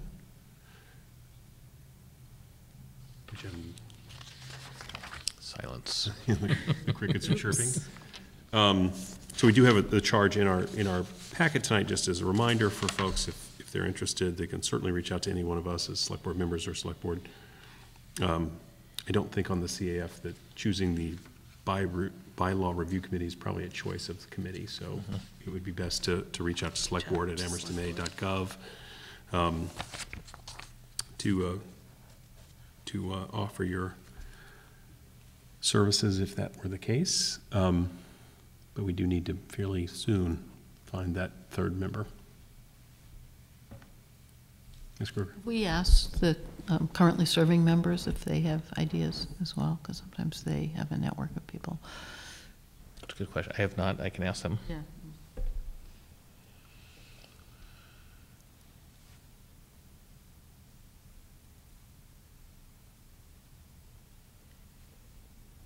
Is there other question or comment on that topic?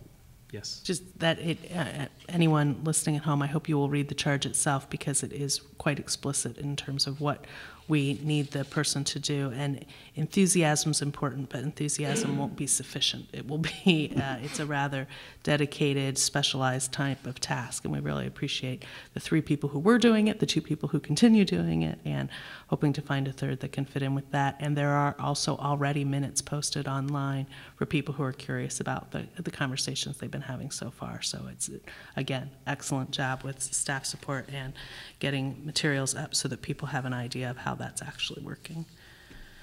Ms. Brewer, since you brought it up, if I might, just so people understand, just to unpack that a little bit, we're looking for people who have municipal government experience, knowledge, or municipal law, municipal finance. So it requires some amount of worker life experience with local government to be able to help with the thorough bylaw review, and that's, I think, why you were saying. Thank you for expressing that much better than I did. So I'll move on to the next topic under that area of our agenda, which is the status of extended committee board terms, or extending, I should perhaps say. So there's the Downtown Parking Working Group, the Amherst Center Recreation Working Group, both of which had explicit end dates originally in their charges. And I think we sort of tacitly took this conversation up when we were thinking about appointments, but we didn't, I think, expressly sort of extend them with a formal sort of alteration of the charge, which has a specific date on the end of them, I believe. So those charges are in our packet of materials. And then the third one that's quite sure why we're grouped the way we are, but is the Dog Park Task Force, which has I believe it. Let me look at that one again. I don't know that it had a date. It just said 18 months. Yeah, let's see the date. But it didn't say. There's no date showing when we voted it. So pick the 18 months you prefer. The ones that didn't meet didn't count. I don't know if that's the case, but I think all three of those we may need to take a more explicit point of view on relative to those and relative to our conversation about maintaining quorum in our existing committee structure during the transition period. So, having sort of phrased that, I think for the Dog Park Task Force, they're nearing the end of their work, but at the same time, they're not quite finished, and so they're in the process of working on securing some funding so the town itself doesn't have to come up with some of the funding. So they're doing grant applications, et cetera, et cetera. I think for the Amherst Center Recreation Working Group, in a similar circumstance, they've currently engaged with a consultant. We got some funding for a master plan of recreation space in the center of town. That process is ongoing and should be largely completed, I think, this fall, if I recall the timeline on it. But some of the dates have changed a little bit, but I think this fall is the expectation, given the capacity of more of the town to take on the meetings and presentations than it is for the consultant. And then the third one is the Downtown Parking Working Group, which had an explicit end date, and so I think there's differing opinions about where that one is and whether it is time to let that one go or not go, and so I think some conversation about that may be appropriate. So as part of agenda setting, one of the things we discussed was making sure that these committees were all advised that we were going to be talking about this tonight, and not that they were compelled to attend, but just so that they didn't feel blindsided to hear that it was going to happen. So I believe that that happened based on our discussion at agenda setting. So that would be one point, if that actually happened. I've also made a note on our list that we don't have yet that's topics for future council consideration. I'm thinking of like clipboards or something. I don't know what we're doing with our iPads or whatever to keep track of those items for our parking lot, so to speak. Not that we're talking about parking, that we really need to encourage the council to have a template, because here we are looking at three things that are kind of three things and kind of two things, and they're just all kinds of things. And it's fine. It's really totally fine that things like working groups are established by staff and are not subject to, in this case, a select board vote, the same way Downtown Parking Working Group was. It's just, they don't have a date. Some little things like that would be really helpful, like when they started meeting, how they got appointed, who was on them, et cetera. So, that's just a future reference thing, something we never quite got around to, but it gave us a perfect set of examples associated with it. Downtown Parking Working Group, I struggled with in terms of trying to track down the old information without digging too far through my file cabinet. And it was strange because it drug out for a long time before we got the charge finalized. Then it drug out for a long time before it actually was called together to meet for the first time. It took months after we approved the charge for staff to have the time to bring together the first meeting.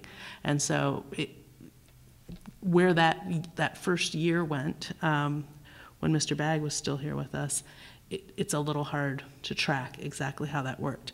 And then, as you indicated, when we talked about extending the committee appointments and we came to agreement on that, it was not I consider those two separate things. One is, for example, Downtown Parking Working Group.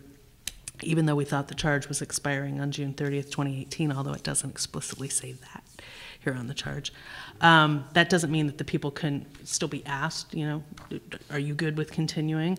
Because you may or may not actually have your charge be over on June 30th. And so it's not a bad thing that they ended up getting the same email that everybody else got associated with that. One of the things that I had pushed for, which is not necessarily what we're talking about today, but in terms of history associated with Downtown Parking Working Group, is I wanted it to be a short time frame so that we could make some concrete steps. This is how much we could get done, this is how much we're going to do in future, and then eventually we developed TAC, and no matter how we feel about how TAC may or may not be functioning in exactly the way we expected it to at this point, one of our goals at the time had been that it would become under that umbrella. We may not be exactly in the place we wanted to be associated with that, but nonetheless, I was thinking, and I felt like we were thinking as a group, that Downtown Parking Working Group was going to stop at a point and not be an ongoing thing. But what I mean by that is not just they just stopped meeting one day. It's that I know that they have some recommendations coming to us because we talked about a hearing that we were scheduling. We talked about that at a pre-town meeting session. We talked about what the topics would be, and it has been legally noticed, and we were going to get a copy of that in our packet after it went to the newspaper, so we'll want to make a note of that too for the 25th, because I know it was indicated that the first time was going to be this past Saturday that public hearing was noticed, and we were trying to figure out the easiest, most efficient way of putting that out there, that it was in the newspaper, because despite what the newspaper publishers tell us, no one actually reads the legal notices, but a lot of people in the community care about these things. So we're having that hearing on the 25th, correct? And so it would make sense to me that we have recommendations that inform that hearing on the 25th, ideally, that we read before we show up on the 25th. And then there might be, after that, a period where Downtown Parking Working Group meets in response to however the hearing went, and then also says, and here are the other 5 things we really wanted to work on, and here you go, we're done. Rather than saying, we're going to continue meeting until some infinite time period or the town council decides, because this is one that I felt like we were trying to finish, and then with future recommendations that may or may not be taken up by a different group. So in response, that was the grand concept, and I'll tell you what is actually happening with the Downtown Parking Working Group, and it is always, we've been meeting pretty much twice a month for the 2-year period, and always with the awareness that this was a working group with a finite kind of, if not a date, not an ongoing forever group. That's always been clear with the Parking Working Group. The main pieces of work we've done is there have been 2 sets of recommendations to the Select Board, one that was acted on and implemented last fall, and then one that you got the first look on with the hearing date for June 25th. The other kind of fork in the road is that Mr. Bachman's come a couple times recently and met with the Parking Working Group, and spent the last couple of meetings fashioning a very detailed memo. It's already gone out, which is more administrative things that's not subject, doesn't need a hearing, doesn't come to this board. So that's been the main work, but part of that and part of the work over the last year is the request for capital funds for parking consultant to help with a parking management plan and to do a parking count update, which we had always intended to do. What the Parking Working Group would like is to use the time over the summer to work with staff on developing a scope of services and what will be the RFP that will go out and be included to some degree as the manager sees fit in the selection process for that parking consultant. At that point, the next round of things that are going to happen, I'm guessing time-wise, will come to the council. So the reason to extend is to see this through to getting that expertise on board to help with a set of tasks that have been laid out and talked about for a while. So, right, eyeballing it, it's more likely that that person would come on board in the early fall, not in the summer, because part of it's the timeline for the RFP, which we don't have exactly yet. Staff's working on it, and then just when would consultants reply? Probably not the third, there's August, and so early September, and getting through that process. So that's what the Downtown Parking Working Group would like to stay on, to be involved with this sort of a completion of a set of work. We've sketched out a couple of meetings this summer. I think there's 2 more meetings, and then we don't have a fall or a September date, but assuming that there'd be maybe a couple of dates to do that finishing up. So that's where I think that committee would find it useful to be extended, and we did get the same holdover letter for our appointments as the other committees. I realize the charge doesn't jive with that, but I was informed by Mr. Bachman, who was going to come up for discussion tonight. I did not know that that was to be communicated, nor did I actually think it was necessary, given that we had the holdover memo about our appointments. So to me, this is a discussion about adjusting the charge.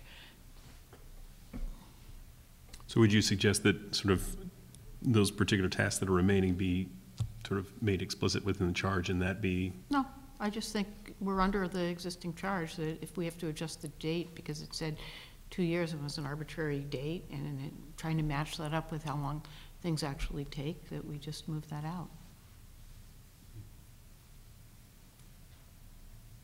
Any comment, Mr. Steinberg?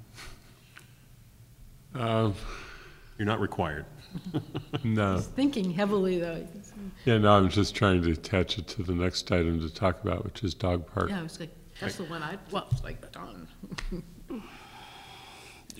Figure out how to do that. Then I'll talk more about parking, because I don't want to talk about dog park No. yet. No, I think we should stay with parking, I'm sorry. I was just trying to connect the two in my head, but I think we should stay with where we're at, and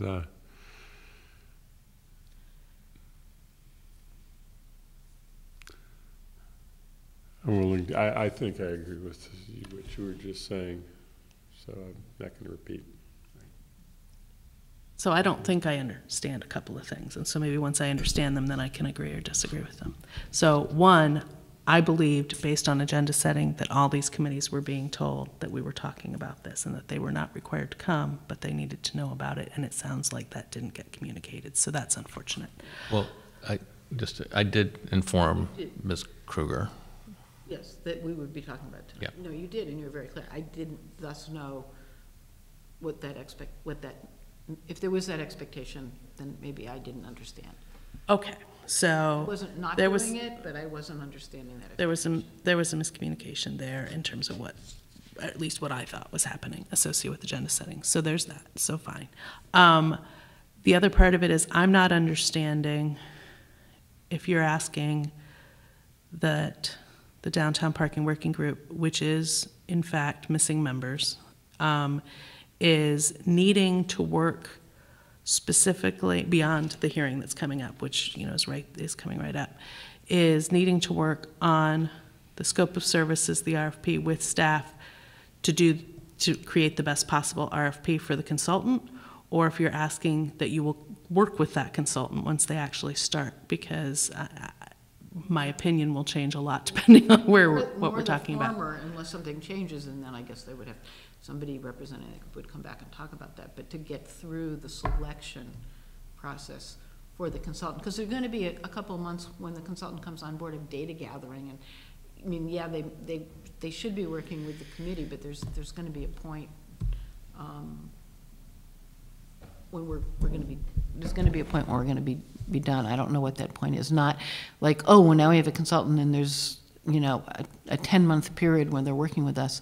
I guess it would be up to this group or a future council to decide if they wanted that particular group of people to continue to work with the consultant. There's an awful lot of knowledge in that group, or if they would want to change the membership.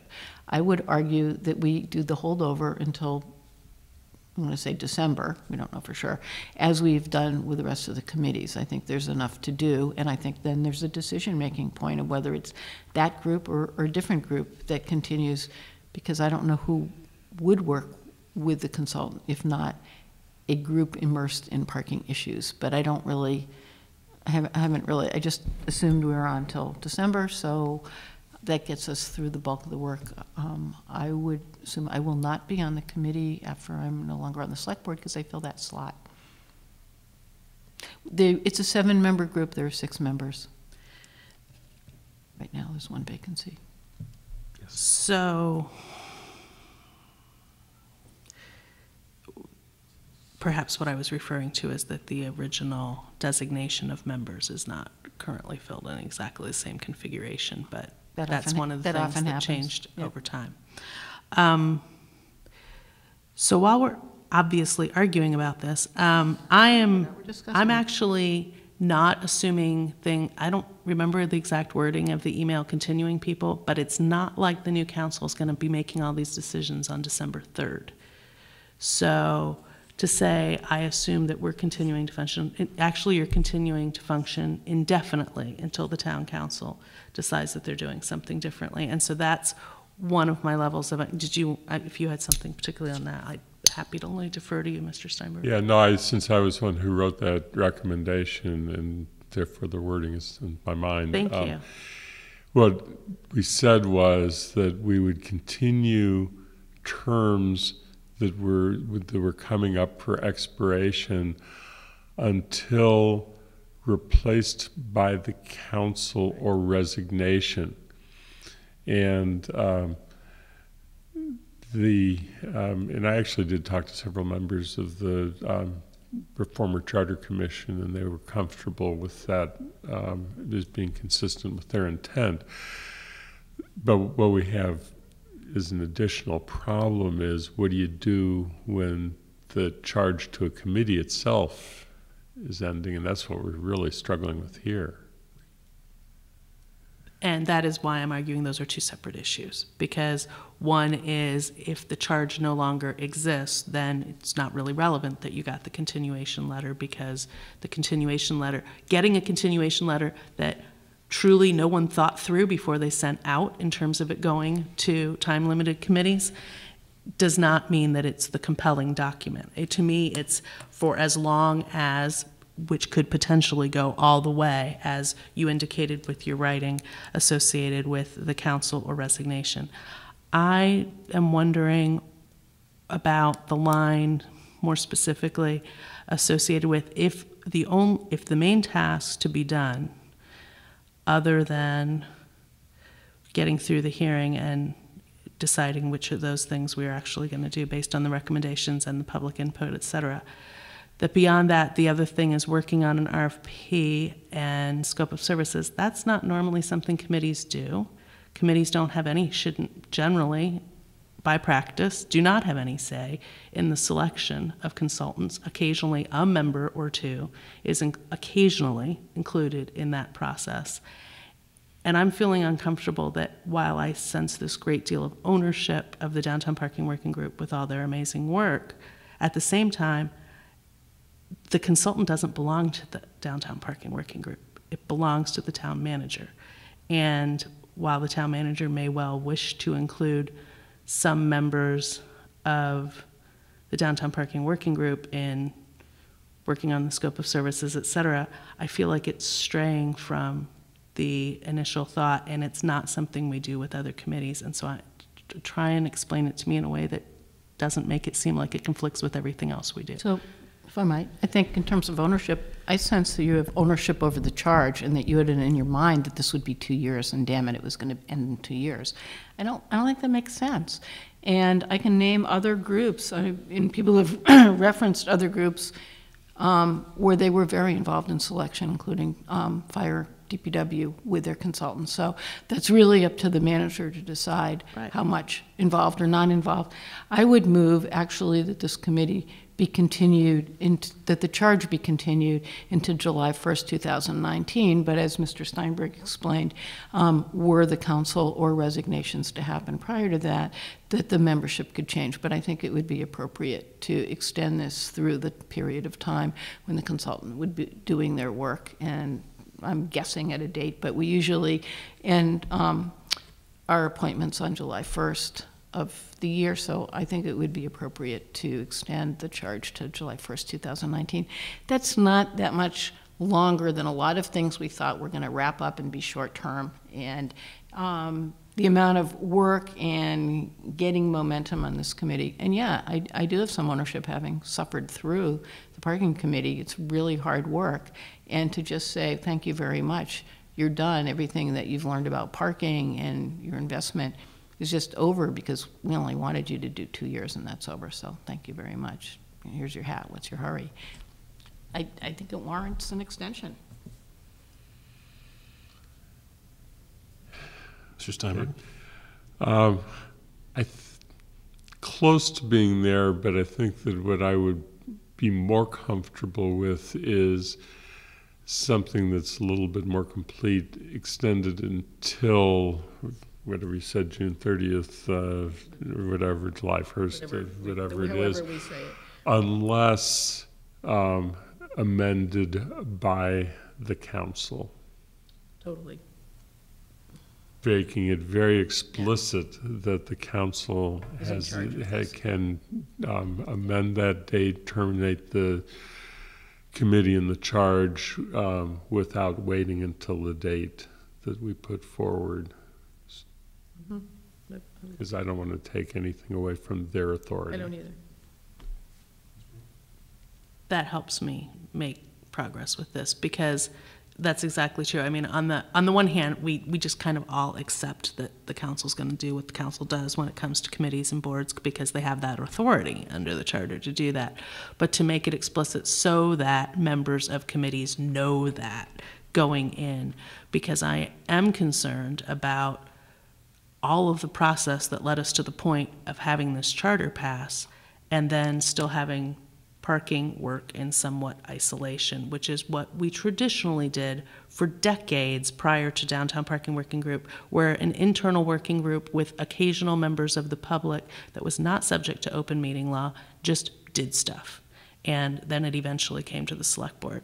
We were really trying to avoid that happening again. And so as long as, it's still part of the committee process, as long as it is clear that the council has this choice, and explicitly clear in addition to what authority is already in the charter, and that the intention of the Downtown Parking Working Group, and I totally disagree with the characterization that you would leave as the select board designee, because there's obviously not a town council designee until we rewrite the charge, and so I would think that actually you would stay.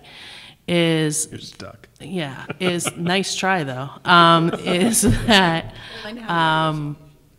that it needs to be clear that just as we received regular reports here, that until the council figures out how they're doing that with committees, that this is one that's really actively working, that needs to be in concert with the town manager in particular, but also with the council's words, just because everybody loves to talk about parking. And so it needs to not be off on its own somewhere. And so as long as we feel like that won't happen moving forward, we're not letting it happen now, but that it's not likely to dribble off that way off to the side and then have people come back surprised. If we put the explicit part in there about unless amended or whatever wording you'd like by the council, I'm good with Maybe that. we're developing a template for how we want to amend the other two charges, because I think by repeating the language that's in the sort of holdover letter and the memo that Mr. Yes, pulling out Steinberg, that exact that language, that's we a can good do, I mean, the dates may be different, but I think we basically have now created a rationale and a template that we can use, so that we're kind of thinking about all three similarly. So I'm going to offer the following, that we had some phrasing offered, and someone can make it into a motion, but it's moved to extend the term of the Downtown Parking Working Grouping until 6/30/2019, unless amended by the council. Was that the sort of phrasing I heard? Yes. Would someone like to move that? Did you say June 30th, 2019? June 30th, 2019. Sure. unless amended by the council. So you- moved. So moved. I'll Is there- second. And there's a second. Is there further discussion? Hearing none, all those in favor, please say aye. Aye. And so that's unanimous with one absent. Yes. So, down on the dog park, yeah, I'm going to take a break. On the dog park, it was an 18-month charge. Their first meeting, I checked the minutes, the stack of minutes, and their first meeting was on June 12th, 17. So I think we could recognize, if we wanted to, that it was an 18-month charge and that it began with its first meeting, and that it's therefore we don't have to do anything, and it goes till 12/12/17, which either means that it's not our property or that the task force itself could come back to us and ask to have it extended because they want to have a little bit more comfort zone if they need it. But I'm not entirely convinced we need to do anything. Yeah, so I would agree. If you found that their first meeting was June of 2017,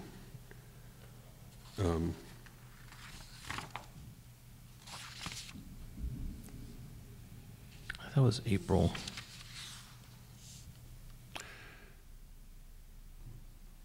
in April when we formed it. I think it was June because since Mr. Pistrang is on this committee and he was kind of busy with town meeting, that probably took up most Yeah, of they May, didn't begin their work. but I'm not sure. So it depends upon if we decide that the 18 months ended based upon the date of when we adopted the charge or when they began their work. I guess I'd feel a little better if we came up with a date, because no one knows where to count the 18 months from since there's no date on the charge. So, and as often happens, we establish a charge, then a couple months later, we establish members, then a couple months later, they actually start to meet. And so it doesn't really seem fair to hold 18 months against them from the day we voted on the charge. So maybe what makes sense is to come up with a date that we think makes sense and use the same language that we just used for working group in terms of unless the council decides otherwise, because we have no reason to believe at this point, based on the information we've been given quite recently, that the dog park task force is going to have suddenly this whole different thing happen. And so they're really just getting through this process. And so if we pick a December date because that makes people feel better about the 18 months, unless the council, but then that way the idea is, it's over. Or do we want to say July again? How about June 30th again, knowing that if they feel, if in fact the work's wrapped up, it can end over. sooner. Yeah. Right. It And that doesn't way you're have not to like, continue. It's giving them another month because they want to pick the doggy play structures or whatever. Right. I could live with that. Someone like to make that motion? Which I have as moved to extend the term of the dog park task force until June 30th, 2019, unless amended by the council. So moved. Is there a second? Second. Finish making my notes here. Amended. Is there further discussion? All those in favor, please say aye. Aye. So that's also unanimous with one absent.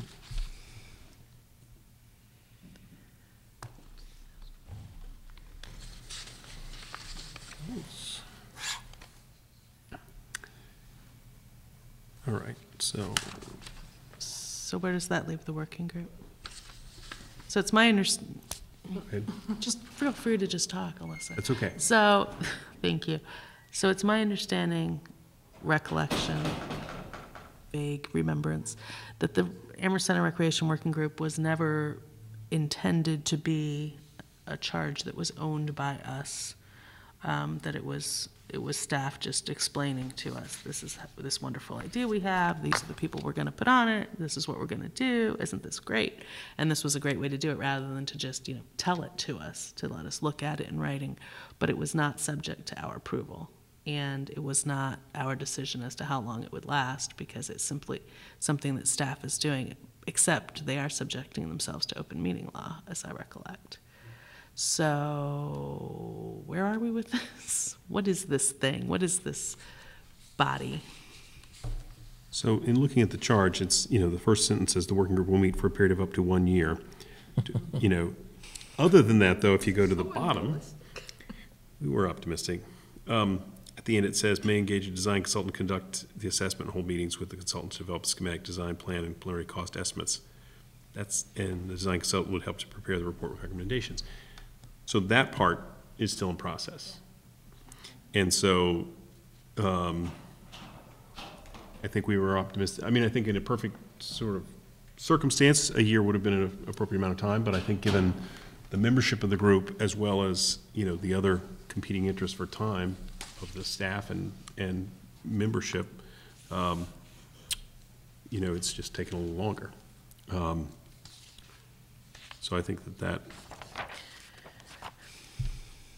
yes. So is there, and I guess I'm looking to the town manager as well for this, is there any reason, given that they are subjecting themselves to open meeting law, which of course is a wonderful law that we all love ever so much, but that we go ahead and just treat them as though they are one of these things, just so it's less confusing Treating them overall. all the same way. Yeah. Just treat them all the same way and say June 30th, 2019, and again, if they say, hey, we're done, good on them. Maybe we add this to, note to future council. I think the intent of making these appointments or these charges short was, don't drag this on. This should be able to happen in a year, but it often just isn't the way things happen, and we know that the municipal work takes a long time, it's complicated, doing the appropriate amount of outreach. And then we have citizens who get really involved in this stuff, and they put extra time and energy in. So, it's great to encourage it to get finished. Sure, like if we gave them a 3-year, then maybe the assumption was then they'd take 3 years to plan it. And if we made it short, they'd do it really fast. But it's just not realistic. I agree. It's one of those, well, the old saw is that, work expands to fill time allotted, and so that can happen.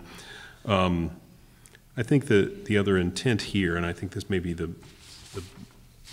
more practical thing to do, is to articulate, for these sort of things where we want it to be time limited, is to articulate as best as possible, the sort of deliverables. Yeah, what the product is that means you're done. And maybe hint at an expected timeline, Right. but not forcibly require a timeline may be the way to go. But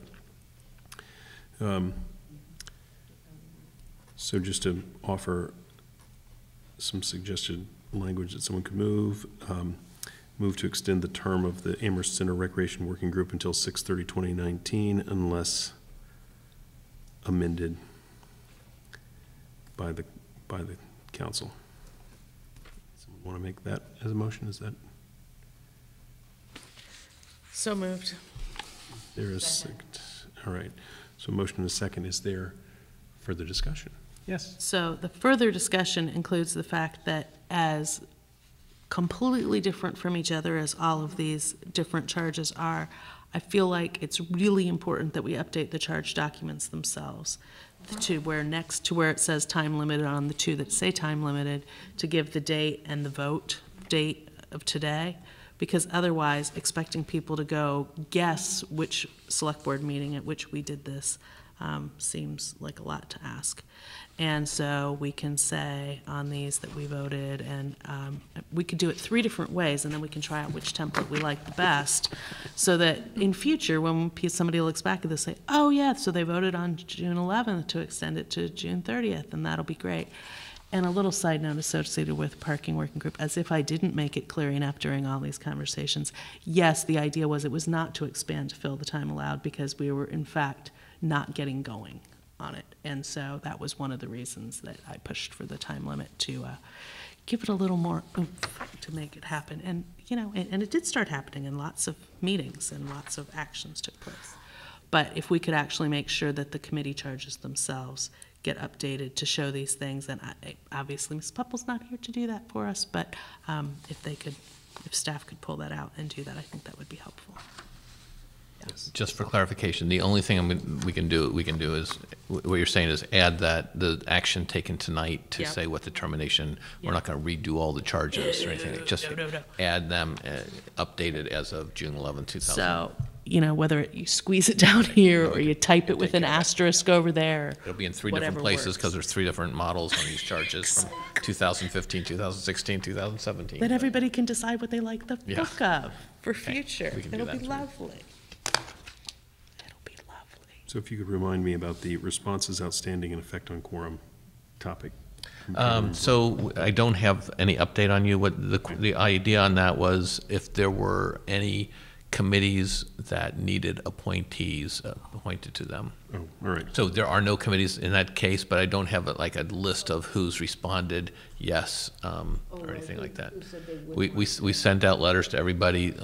Most people have said, yes, I want to continue, but a lot of people haven't. But that doesn't mean they, some people are saying, oh, I just found that, I got one today. I just found this in my inbox. I meant to tell you that we're going to continue, but we're sort of assuming that they're continuing unless they say otherwise. Mr. Bogman, just my recollection is in the past, it took a couple of reminders as well to Right. get those to finally come in, so there's a certain nag factor that happens. Well, and the critical question for us is any group below quorum? No. And that's, That we know of now. that we know of at this point, right? And that's the ongoing Well, question is, it- once you actually get responses, are we? Right, because the staff liaisons would inform us if there was a situation like that. The only group that might come into play is the Board of Registrars, and that's a little bit of a unique situation, in that it's quorum plus one. So we will have a change of town clerk, obviously. We will have an acting town clerk during the month of July. And then there's a designee from the Democratic Party, I believe. Each party gets to designate someone whose term expired. And because it sits in a different category from all the other ones where you get to, this is an activity form, this is somebody who gets nominated, that's a slot we might need to solicit someone for or leave vacant, or that's a question we'll have to talk about. Yeah, associated with that particular one, that's a concern because although, for all we know, they got the same letter everybody else got, the reality is that we don't get to just pick that person. As you just indicated, Democratic and Republican parties get to nominate a certain number for each side. And so then frequently, they didn't actually do the task they were assigned to do, and so then Ms. Burgess would give us a list of potential people, just from her knowledge of over the years, and people who'd worked at voting booths, et cetera. But that's why we can't just extend that one, because we need to know back from the Democratic Party and also, but it's not a typical CAF thing because of the Democratic and Republican thing. And I do think quorum plus one is particularly an issue in that case, because with the summer and with it being only having the small number on it to begin with, we may well have signature challenges, et cetera, associated with the elections, because it's just such a much bigger election, and they have to draw the names for the ballot order, and there's they staff to do stuff this summer. It's a particular time of year that they haven't traditionally had to act during, in comparison, because now the whole calendar has changed associated with review of signatures, et cetera. And yeah, I do think it's important that as people get back to us that we know that, because you'd given us the report before, but the other thing is that I traditionally found when I was working on committee appointments is that there were many, many people who had no idea when their terms expired. And so there were people who thought they were done in June and stopped coming to meetings whose term hadn't actually expired yet. So, and I appreciate that staff does a lot of this, but not all the committees have staff. So we may run into some glitchy things just because there is no control over all this particular situation. But I appreciate you letting us know as it becomes obvious that we're having issues in some particular bodies. So with the Board of Registrars, it's a 4-member committee, so Yeah. quorum plus one is a 4-member committee, so it needs to be fully staffed. So, I mean, fully populated, yeah. Mr. Steiner? I do think that it's worth just taking a step back and reminding ourselves what the charter actually says about multi-member body appointments. And it is a real different process after there's a council, because it's actually, except for the planning board and the zoning board of appeals, the town manager makes the appointments after having received input from a resident advisory committee, then submits them, the names, to the council, and if the council doesn't act within 30 days, then it's confirmed. So it's going to be a very different process going forward, and manager's going to have to sort of have a plan of how to go forward. So what we're really doing for committee members is saying they continue, but it's really up to the council because council hasn't confirmed anybody. So what we're essentially saying is that they have the opportunity to kind of go back on it all, but it's not an entirely clear process, and it's going to have to really be one of many issues that has to be thought through as far as how the transition is going to occur. Yes. Right. I mean, this is one of those things that the council's going to have to struggle with. We don't know what committees they're going to want. They may want to create of their own body a subcommittee on dog park or on parking. Dogs parking cars. And some councils have had a subcommittee on parking because it's a contentious issue, so they want to take ownership of it.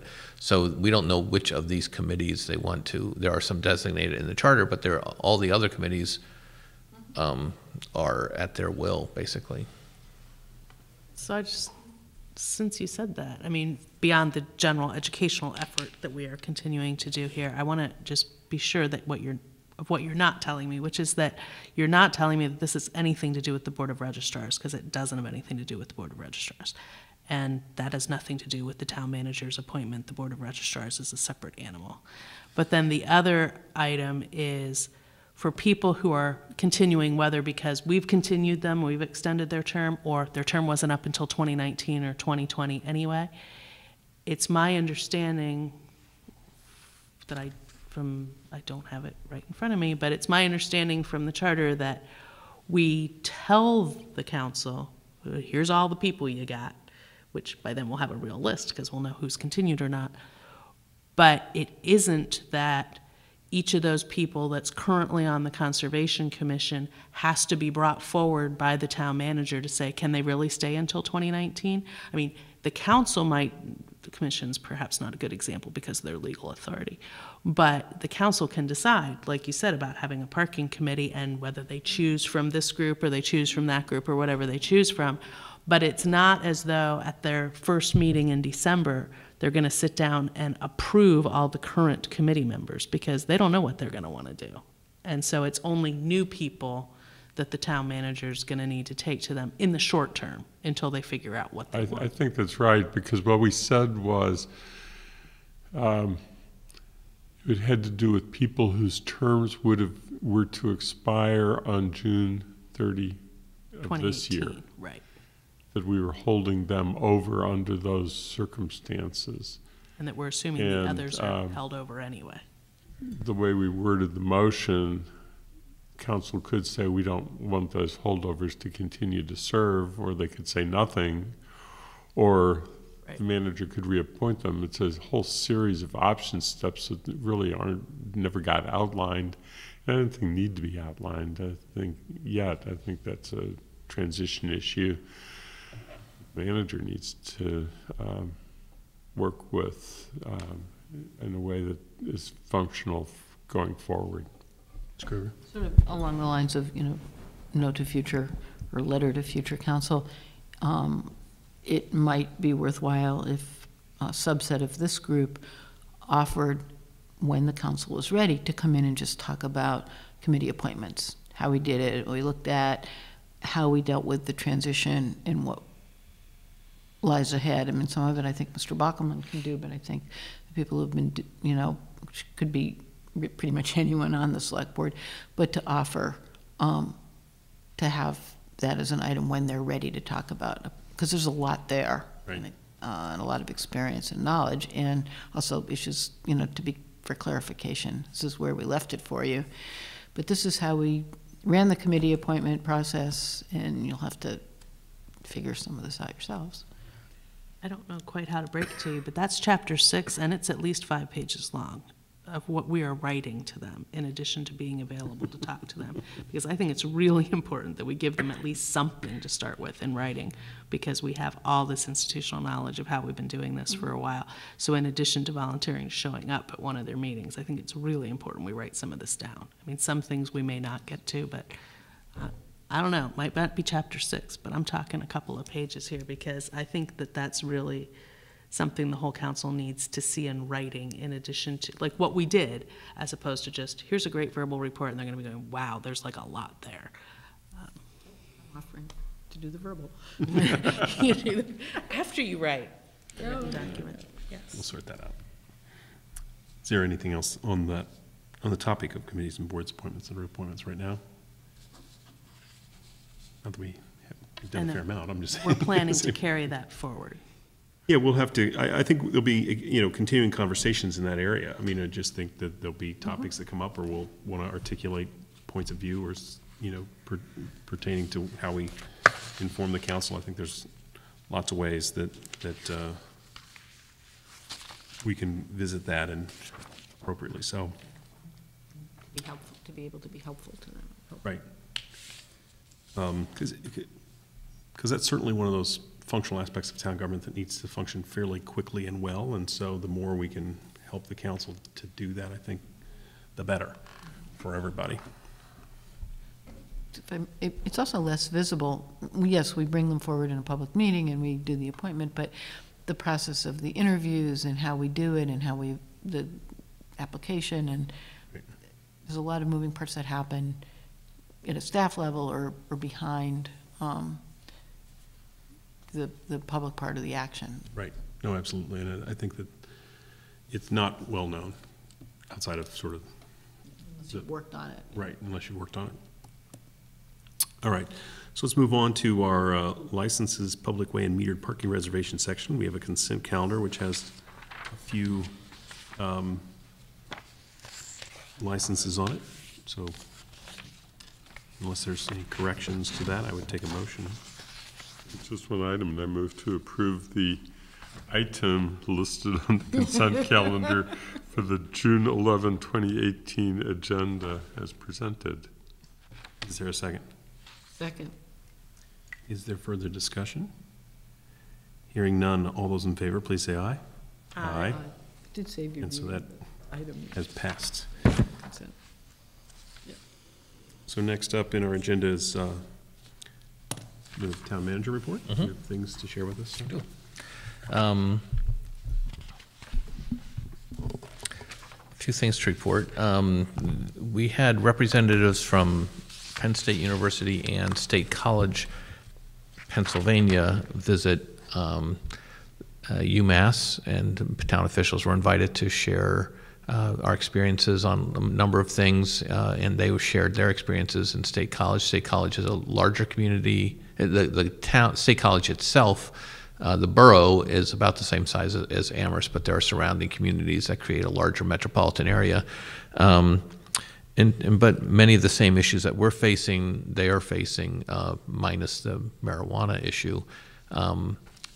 But the one interesting note, they flew the Penn State jet to visit us, and then they were going to go fly the Penn State jet to University of Vermont to visit them. And I guess that's what you get when you have a great football team that generates a lot of revenue. And so they were very efficient about their time.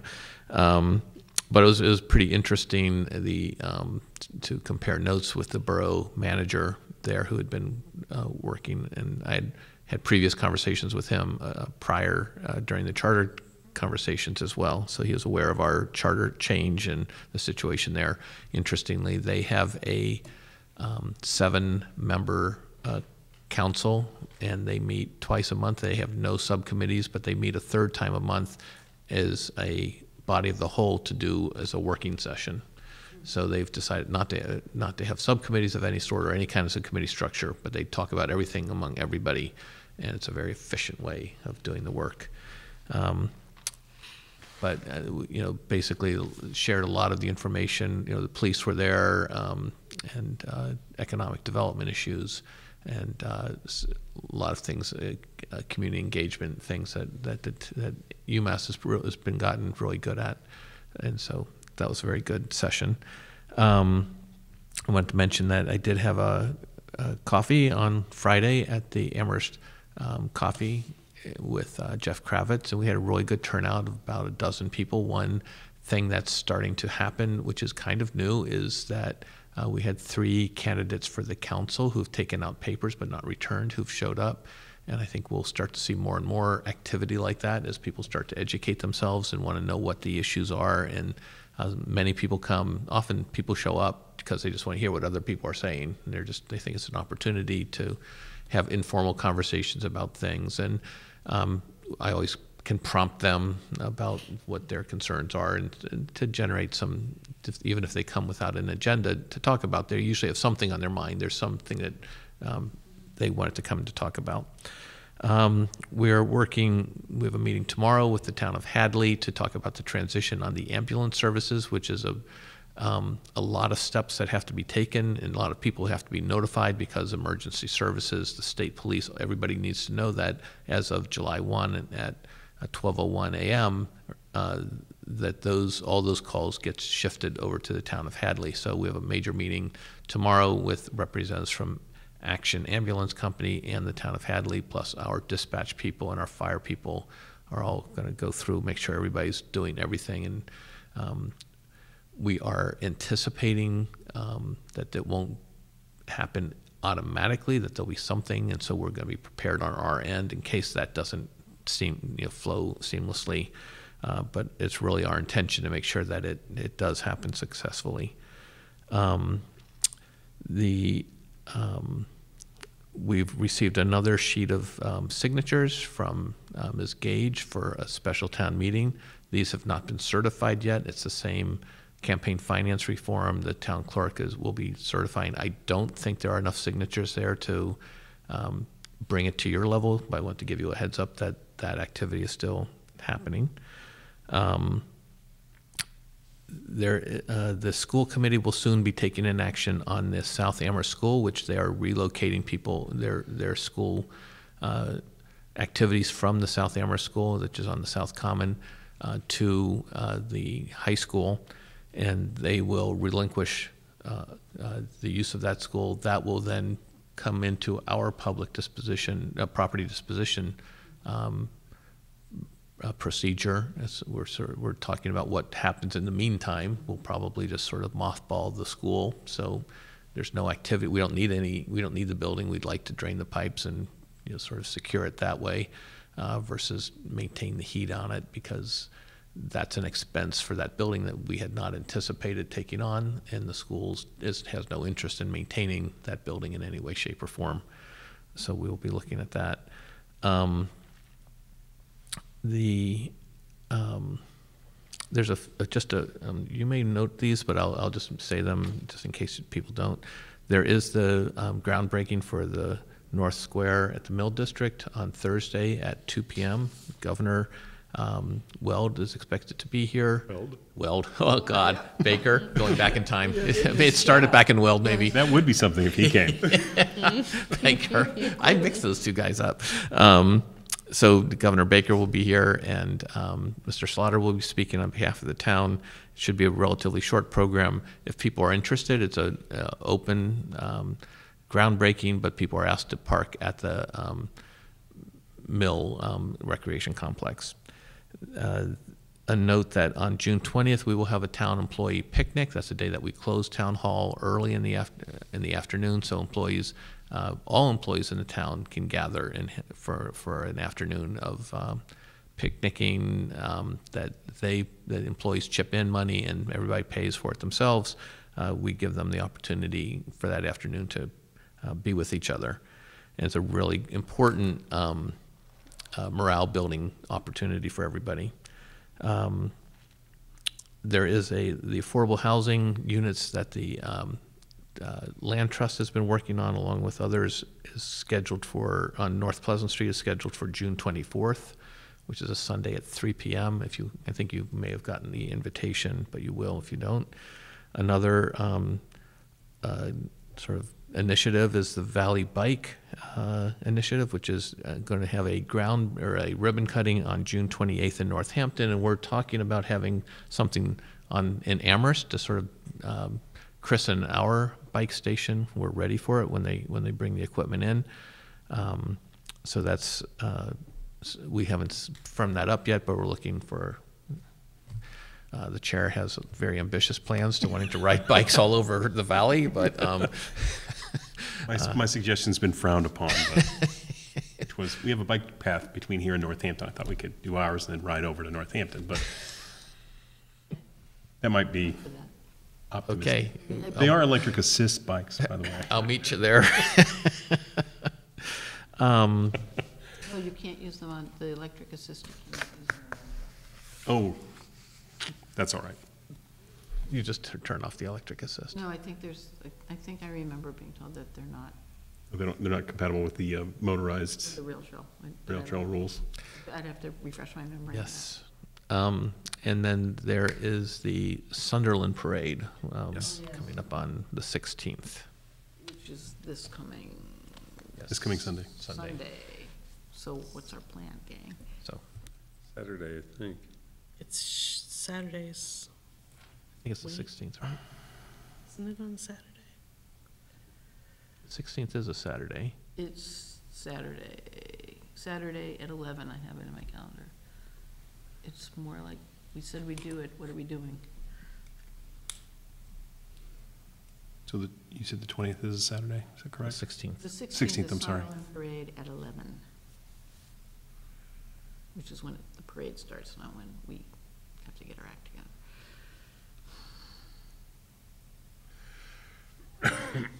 I'm available, but I think, according to my calendar, I am anyway. Did we really have any conversation beyond, let's hold a place in line and then figure it out later? And I guess this now qualifies as figuring it out You got later. it. Because I Yeah. don't believe we ever Well- talked about it at length, other No, than to no. say, we don't have a float that we pull out for these things. We have a banner that says Town of Amherst. Okay, good, if we can find it. At least it makes more sense than if we try and carry it in our own parade. But beyond that, I mean, we literally have I'd spent say we no didn't have a bandwidth on conversation, this. but we evidently did respond, according to email, You as did- though we responded in the affirmative, but You did Hold have a place in conversation. line. We Yes, did. exactly. Hold a That's place in exactly what's the sentiment of that. Conversations. so I guess the question is, are more than one of us available? Do we walk in the parade, or do we find some motorized transport that might convey us down the way? Well, I'm just gonna, if we can't find the town banner, then I would suggest we order, if there's time to order one to be made, like from Amherst Copier. I mean, we need to have a banner. Right. But I think, We should be, well, Ms. Bubble's not here, but somebody should be able to find it. that's the most immediate question, is that do we or long. do we not There have the is banner one. available? There, But we need something like that, otherwise the five of us walking down the street in our street clothes really doesn't do it. right. I'm actually not going to be available. You're not Yeah. available. And I suspect Mr. Wald isn't back yet either. Yeah, I don't think so. I can. You can't? I can. Oh, you can. I didn't say I was excited to, I said I can. I just felt like So, we should. so I think the first question is just, can we locate the banner quickly? There is a banner. There is a banner that says Town of Amherst. It's, That's I it. believe it's like navy blue or black And with two, white letters. two people can, one Two each people Right. can pole, hold. not One- that big. Want to carry it? Or the other option would be, if the banner can be found, Wear or t-shirts. made, is if we could ride in a vehicle potentially, if the banner could be Yeah, draped from. I'm not saying we need a fire truck. I'm not saying that. You're Probably- right, you're right assist. Your bikes. Yeah, they're not in yet, though. That's the thing. And the trolley's Electric tied, assist bikes. I think the trolley's I tied know. up getting painted. how That's right. about, one of the town's electric vehicles? Could do that. We could do that. that's Be a message and has the logo, it has a very good-sized logo on it. or the electric school bus. But, would one of us be allowed to drive it? Sure. I mean, we are town employees. Yes, absolutely. I have driven it, actually. Okay, I mean, sure, I if we could reserve, the electric cars, that does it, because it's the town logo. Sure. Maybe it'd be more appealing for Mr. Steinberg if we're not, maybe it would be more appealing to us if we didn't have to march around. It'd probably be hot that day. Or it could be rainy. It could be rainy. Oh, it could be. It'll All be right. beautiful. So with or without banner, So electric look vehicle. for banner, and if not, car, we'll look for we'll the- have both options Yes, available for both you. options. The car couldn't hold all 5 of us, 6 Oh, of us with see, Mr. there's your Brockleman in it. route. Exactly. Right, you can't make it I anyway. made the sacrifice. No, I'm pre-making the sacrifice. She's off for the whatever island. She's situation. out of the might vehicle. Having been in the car, Mr. Bachman and I fill it pretty full. I can tell you that. If- I if don't he's at plan all- on participating, just so Yeah. you know. Oh, I or didn't it's- think you it's, were. We'll It'll be make this- fine for those of us that can make it. So there's 3 of us that can make it. That would be, Yep. we would fit in the car. So just to wrap this up, we would meet there, or we would meet here in carpool well, we meet here and get in the vehicle, so we would need to meet here at like at Yes. 10:30. Yeah. At least, yeah. And I don't know, did they give us any direction, like if you're gonna be in the parade, be here by X? I can't remember. There was a pretty long Believe thing. there as I was, but recollect. I'll firm up the We'll- logistics on that Okay. and reach out to you guys about, Okay, what time to meet right, here? when we need to be where to make this happen, but if we can. That'll be a much more pleasant way to do it, is I agree. What was I? ride along. Walking would be fine too, but Well, we can get out of the cramped vehicle and carry the banner. that's right. Take turns. Have the banner above the car with one person hanging out of the side holding it. Like a mattress? Exactly. Oh, We could put one of those on top too, because I'm sure there's one floating around. Anyway, All right. Take license. All right, just tell me what, I'm not really free, and I think it'll be fine, I'm free by 10 o'clock, so it should be fine. I have a question when we're done talking about mattresses and banners and cars and electric assist and all kinds of things. which is, I'm just making a note about Just make logistics. your note, exactly. So, backing up, I don't know, about 8 items on the town manager's report. I heard something fly by, maybe about June 24th at 3 PM, a groundbreaking on North Pleasant. What? Wait, what are we talking about? Oh, Not groundbreaking. What did I write? That's what I wrote. What did I It's a hear? dedication, I thought I sent it to for you. the, The I got something from. Amherst Community Zach. Land Trust, Yeah, I think their Habitat House on North Pleasant is being, is ribbon finished. cutting is finished. Right, So because they're we doing went to it when it wasn't, when it was just the groundbreaking. I went to it then. And so, so June 24th at 3 3 PM, yeah. It's on the- site is the ribbon, It's sort the of the ribbon dedication cutting of the duplex on dedication. North Pleasant Street, I don't remember seeing that, but I'm not saying it's 1073 and impossible. 1075 I'm North gonna Pleasant. forward you the invite I got from Maureen Adams. I don't, if I got it from Mr. Buckman, I don't remember, but I got, it looked like a group, she sent it to a Yeah, bunch of because people, so some of just us forward. went to the groundbreaking. No, no, I don't know Yeah. what, Thank you. If you would forward it, that'd be great. Are there other questions for the manager relative to his report, or?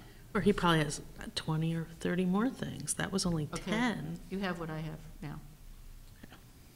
That's all I have. That's all you had?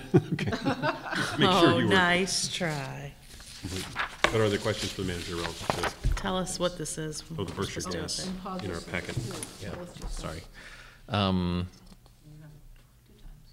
So this is a rate increase from Berkshire Gas, and I was asked to include this in your packet, so it was registered in your packet, so that's what's in your packet. To notice the filing for the rate here, rate changes. Right. The nearest hearing to us, if I read it correctly, is in Greenfield. Is that Yeah. correct?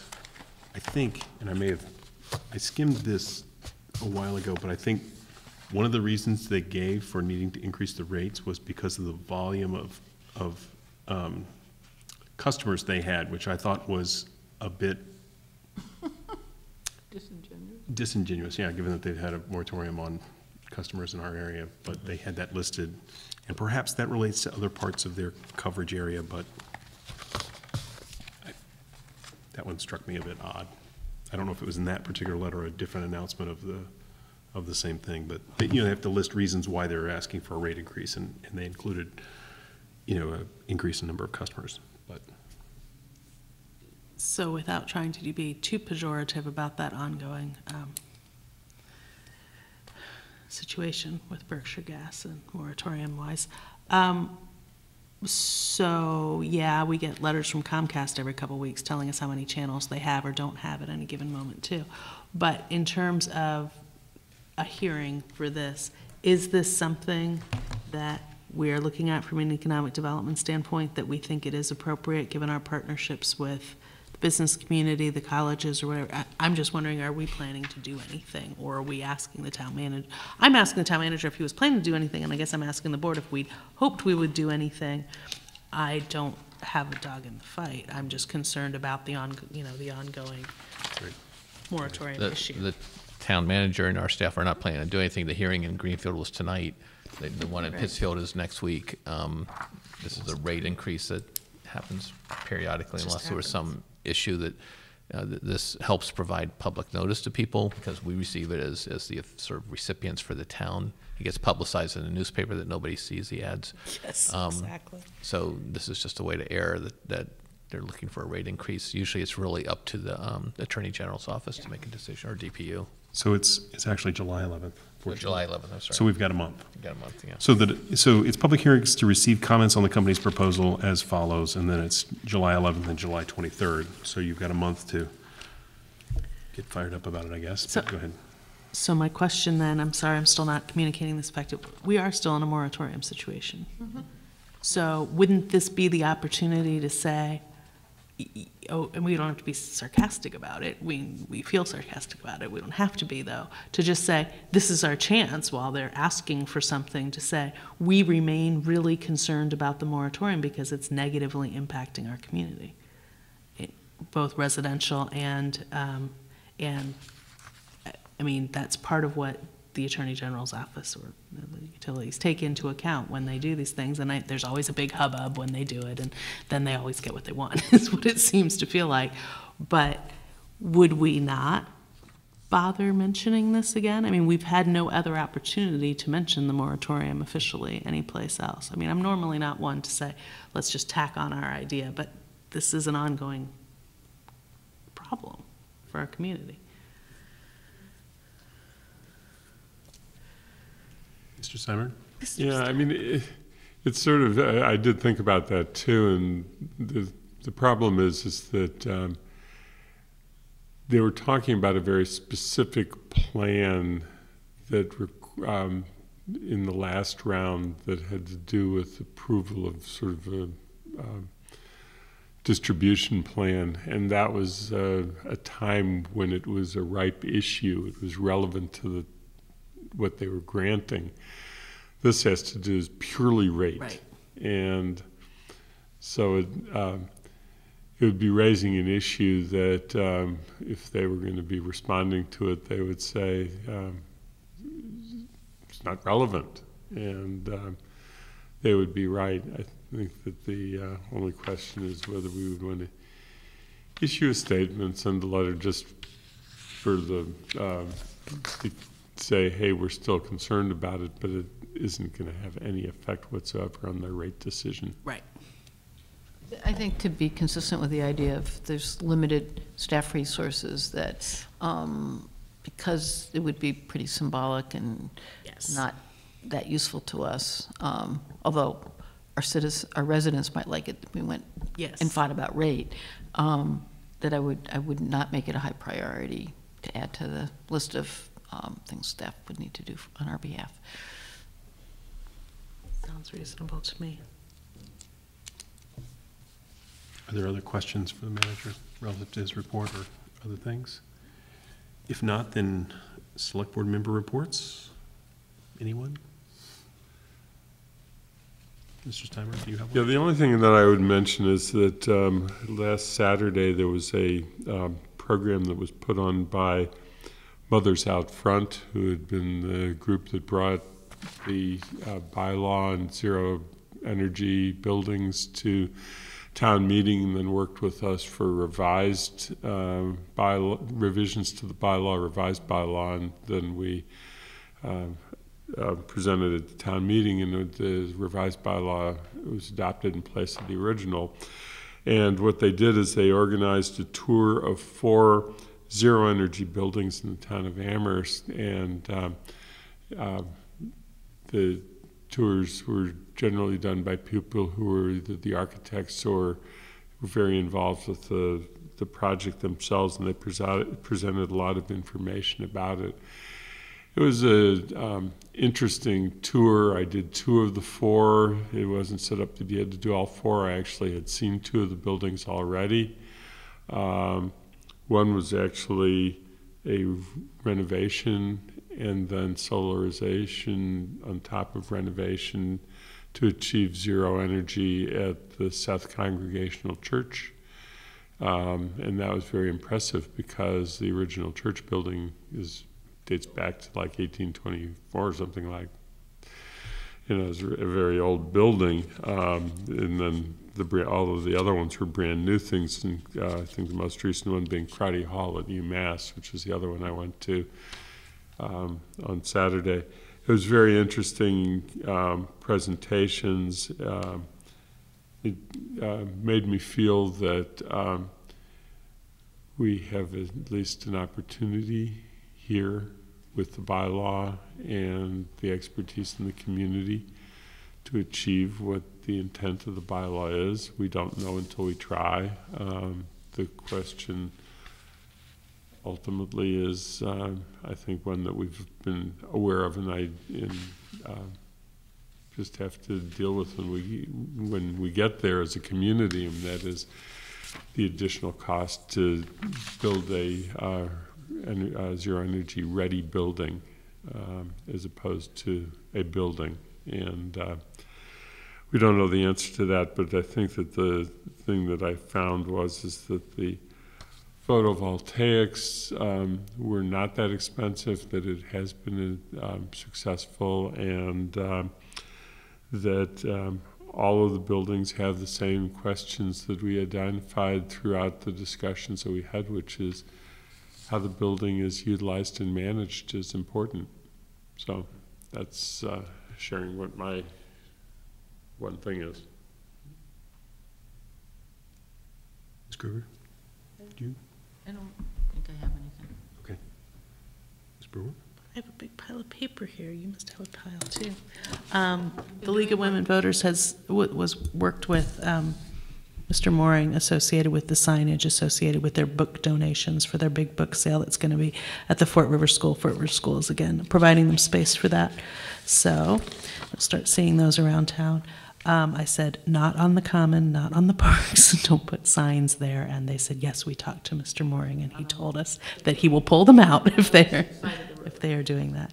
And we had, Mr. Slaughter is probably going to talk about the fact that he did a lovely job reading the annual Select Board proclamation that we did so early this year, we almost forgot about it, for the June 10th celebration yesterday, celebration of Race Amity Day. As always, I'm a little frustrated that town meeting, which is very fond of resolutions, passed this 4 years ago, and very few town meeting members seem to be aware of it, but the League of Women Voters also helped promote this, as well as town staff jumping on getting it onto the town website and showing the proclamations of both town meeting and the updated one that we do with the Select Board each year.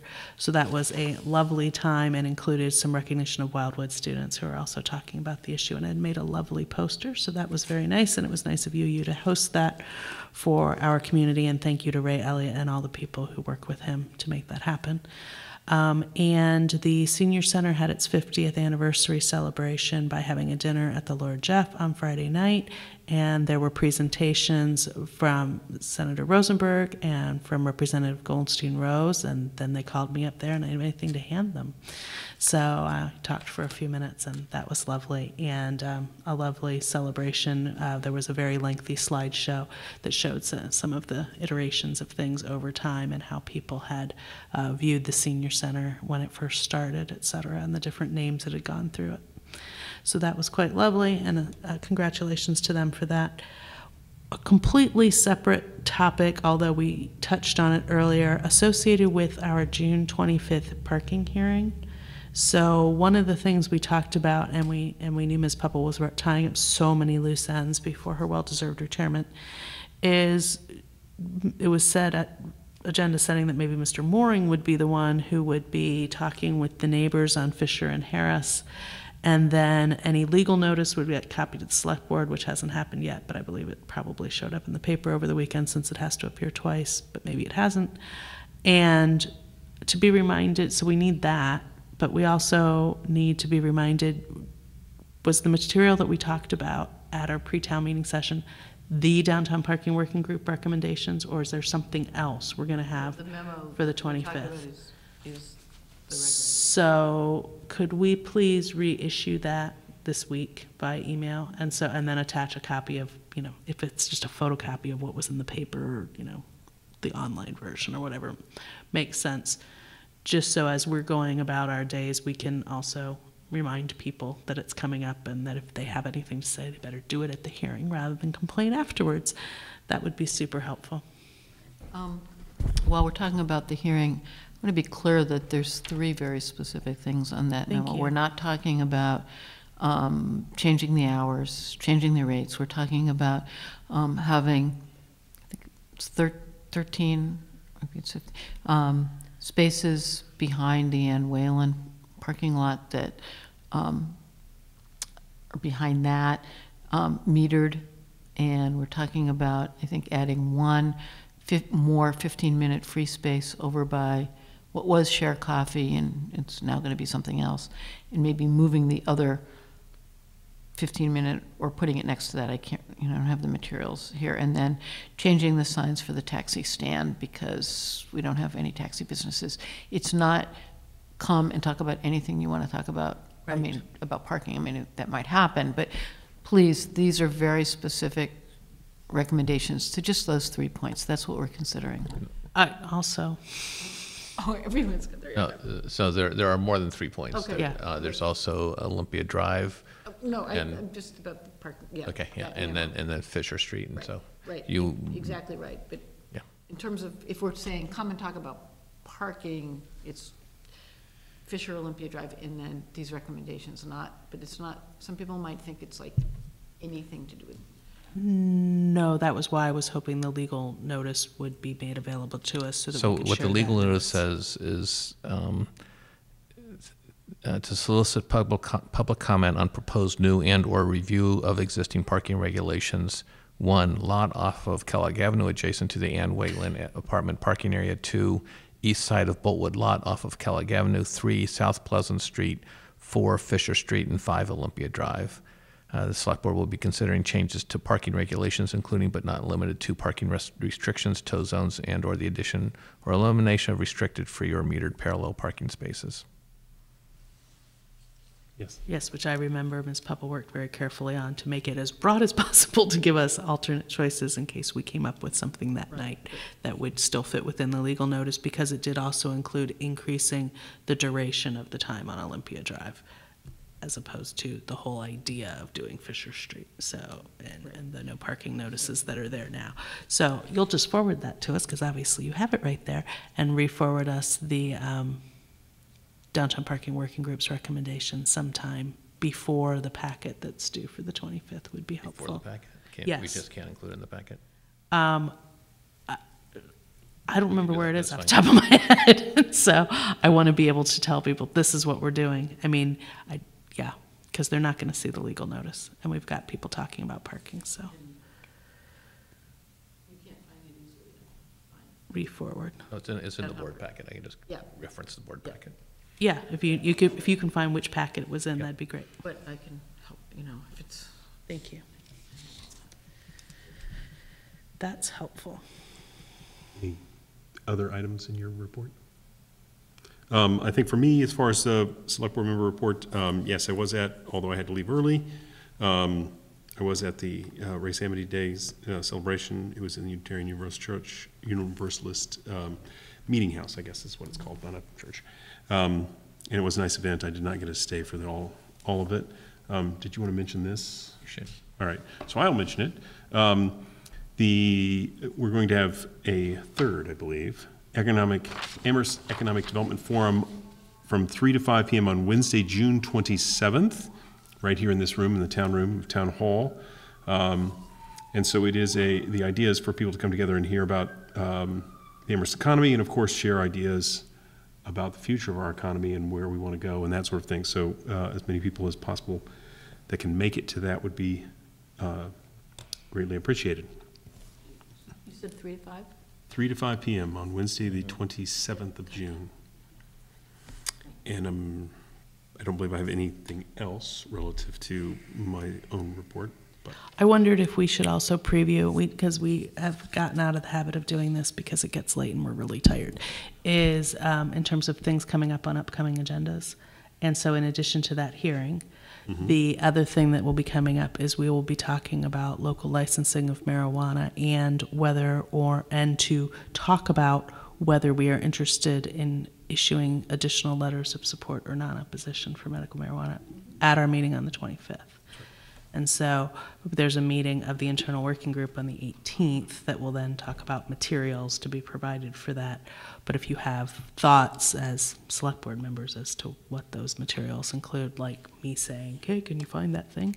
That would be helpful for that meeting on the 18th. And then, but the other part of it is that it's not specifically about a specific place on the 25th as to whether or not we're going to issue a letter of opposition or support, non-opposition or support. It's to talk about talking about it again. Okay. Preview. Yes. any other items? Because if not, I think we've exhausted our agenda for the evening. So I move to adjourn. Thank you, sir. There's a second. All those in favor, please say aye. Aye. Aye. And so we're adjourned at 9:26.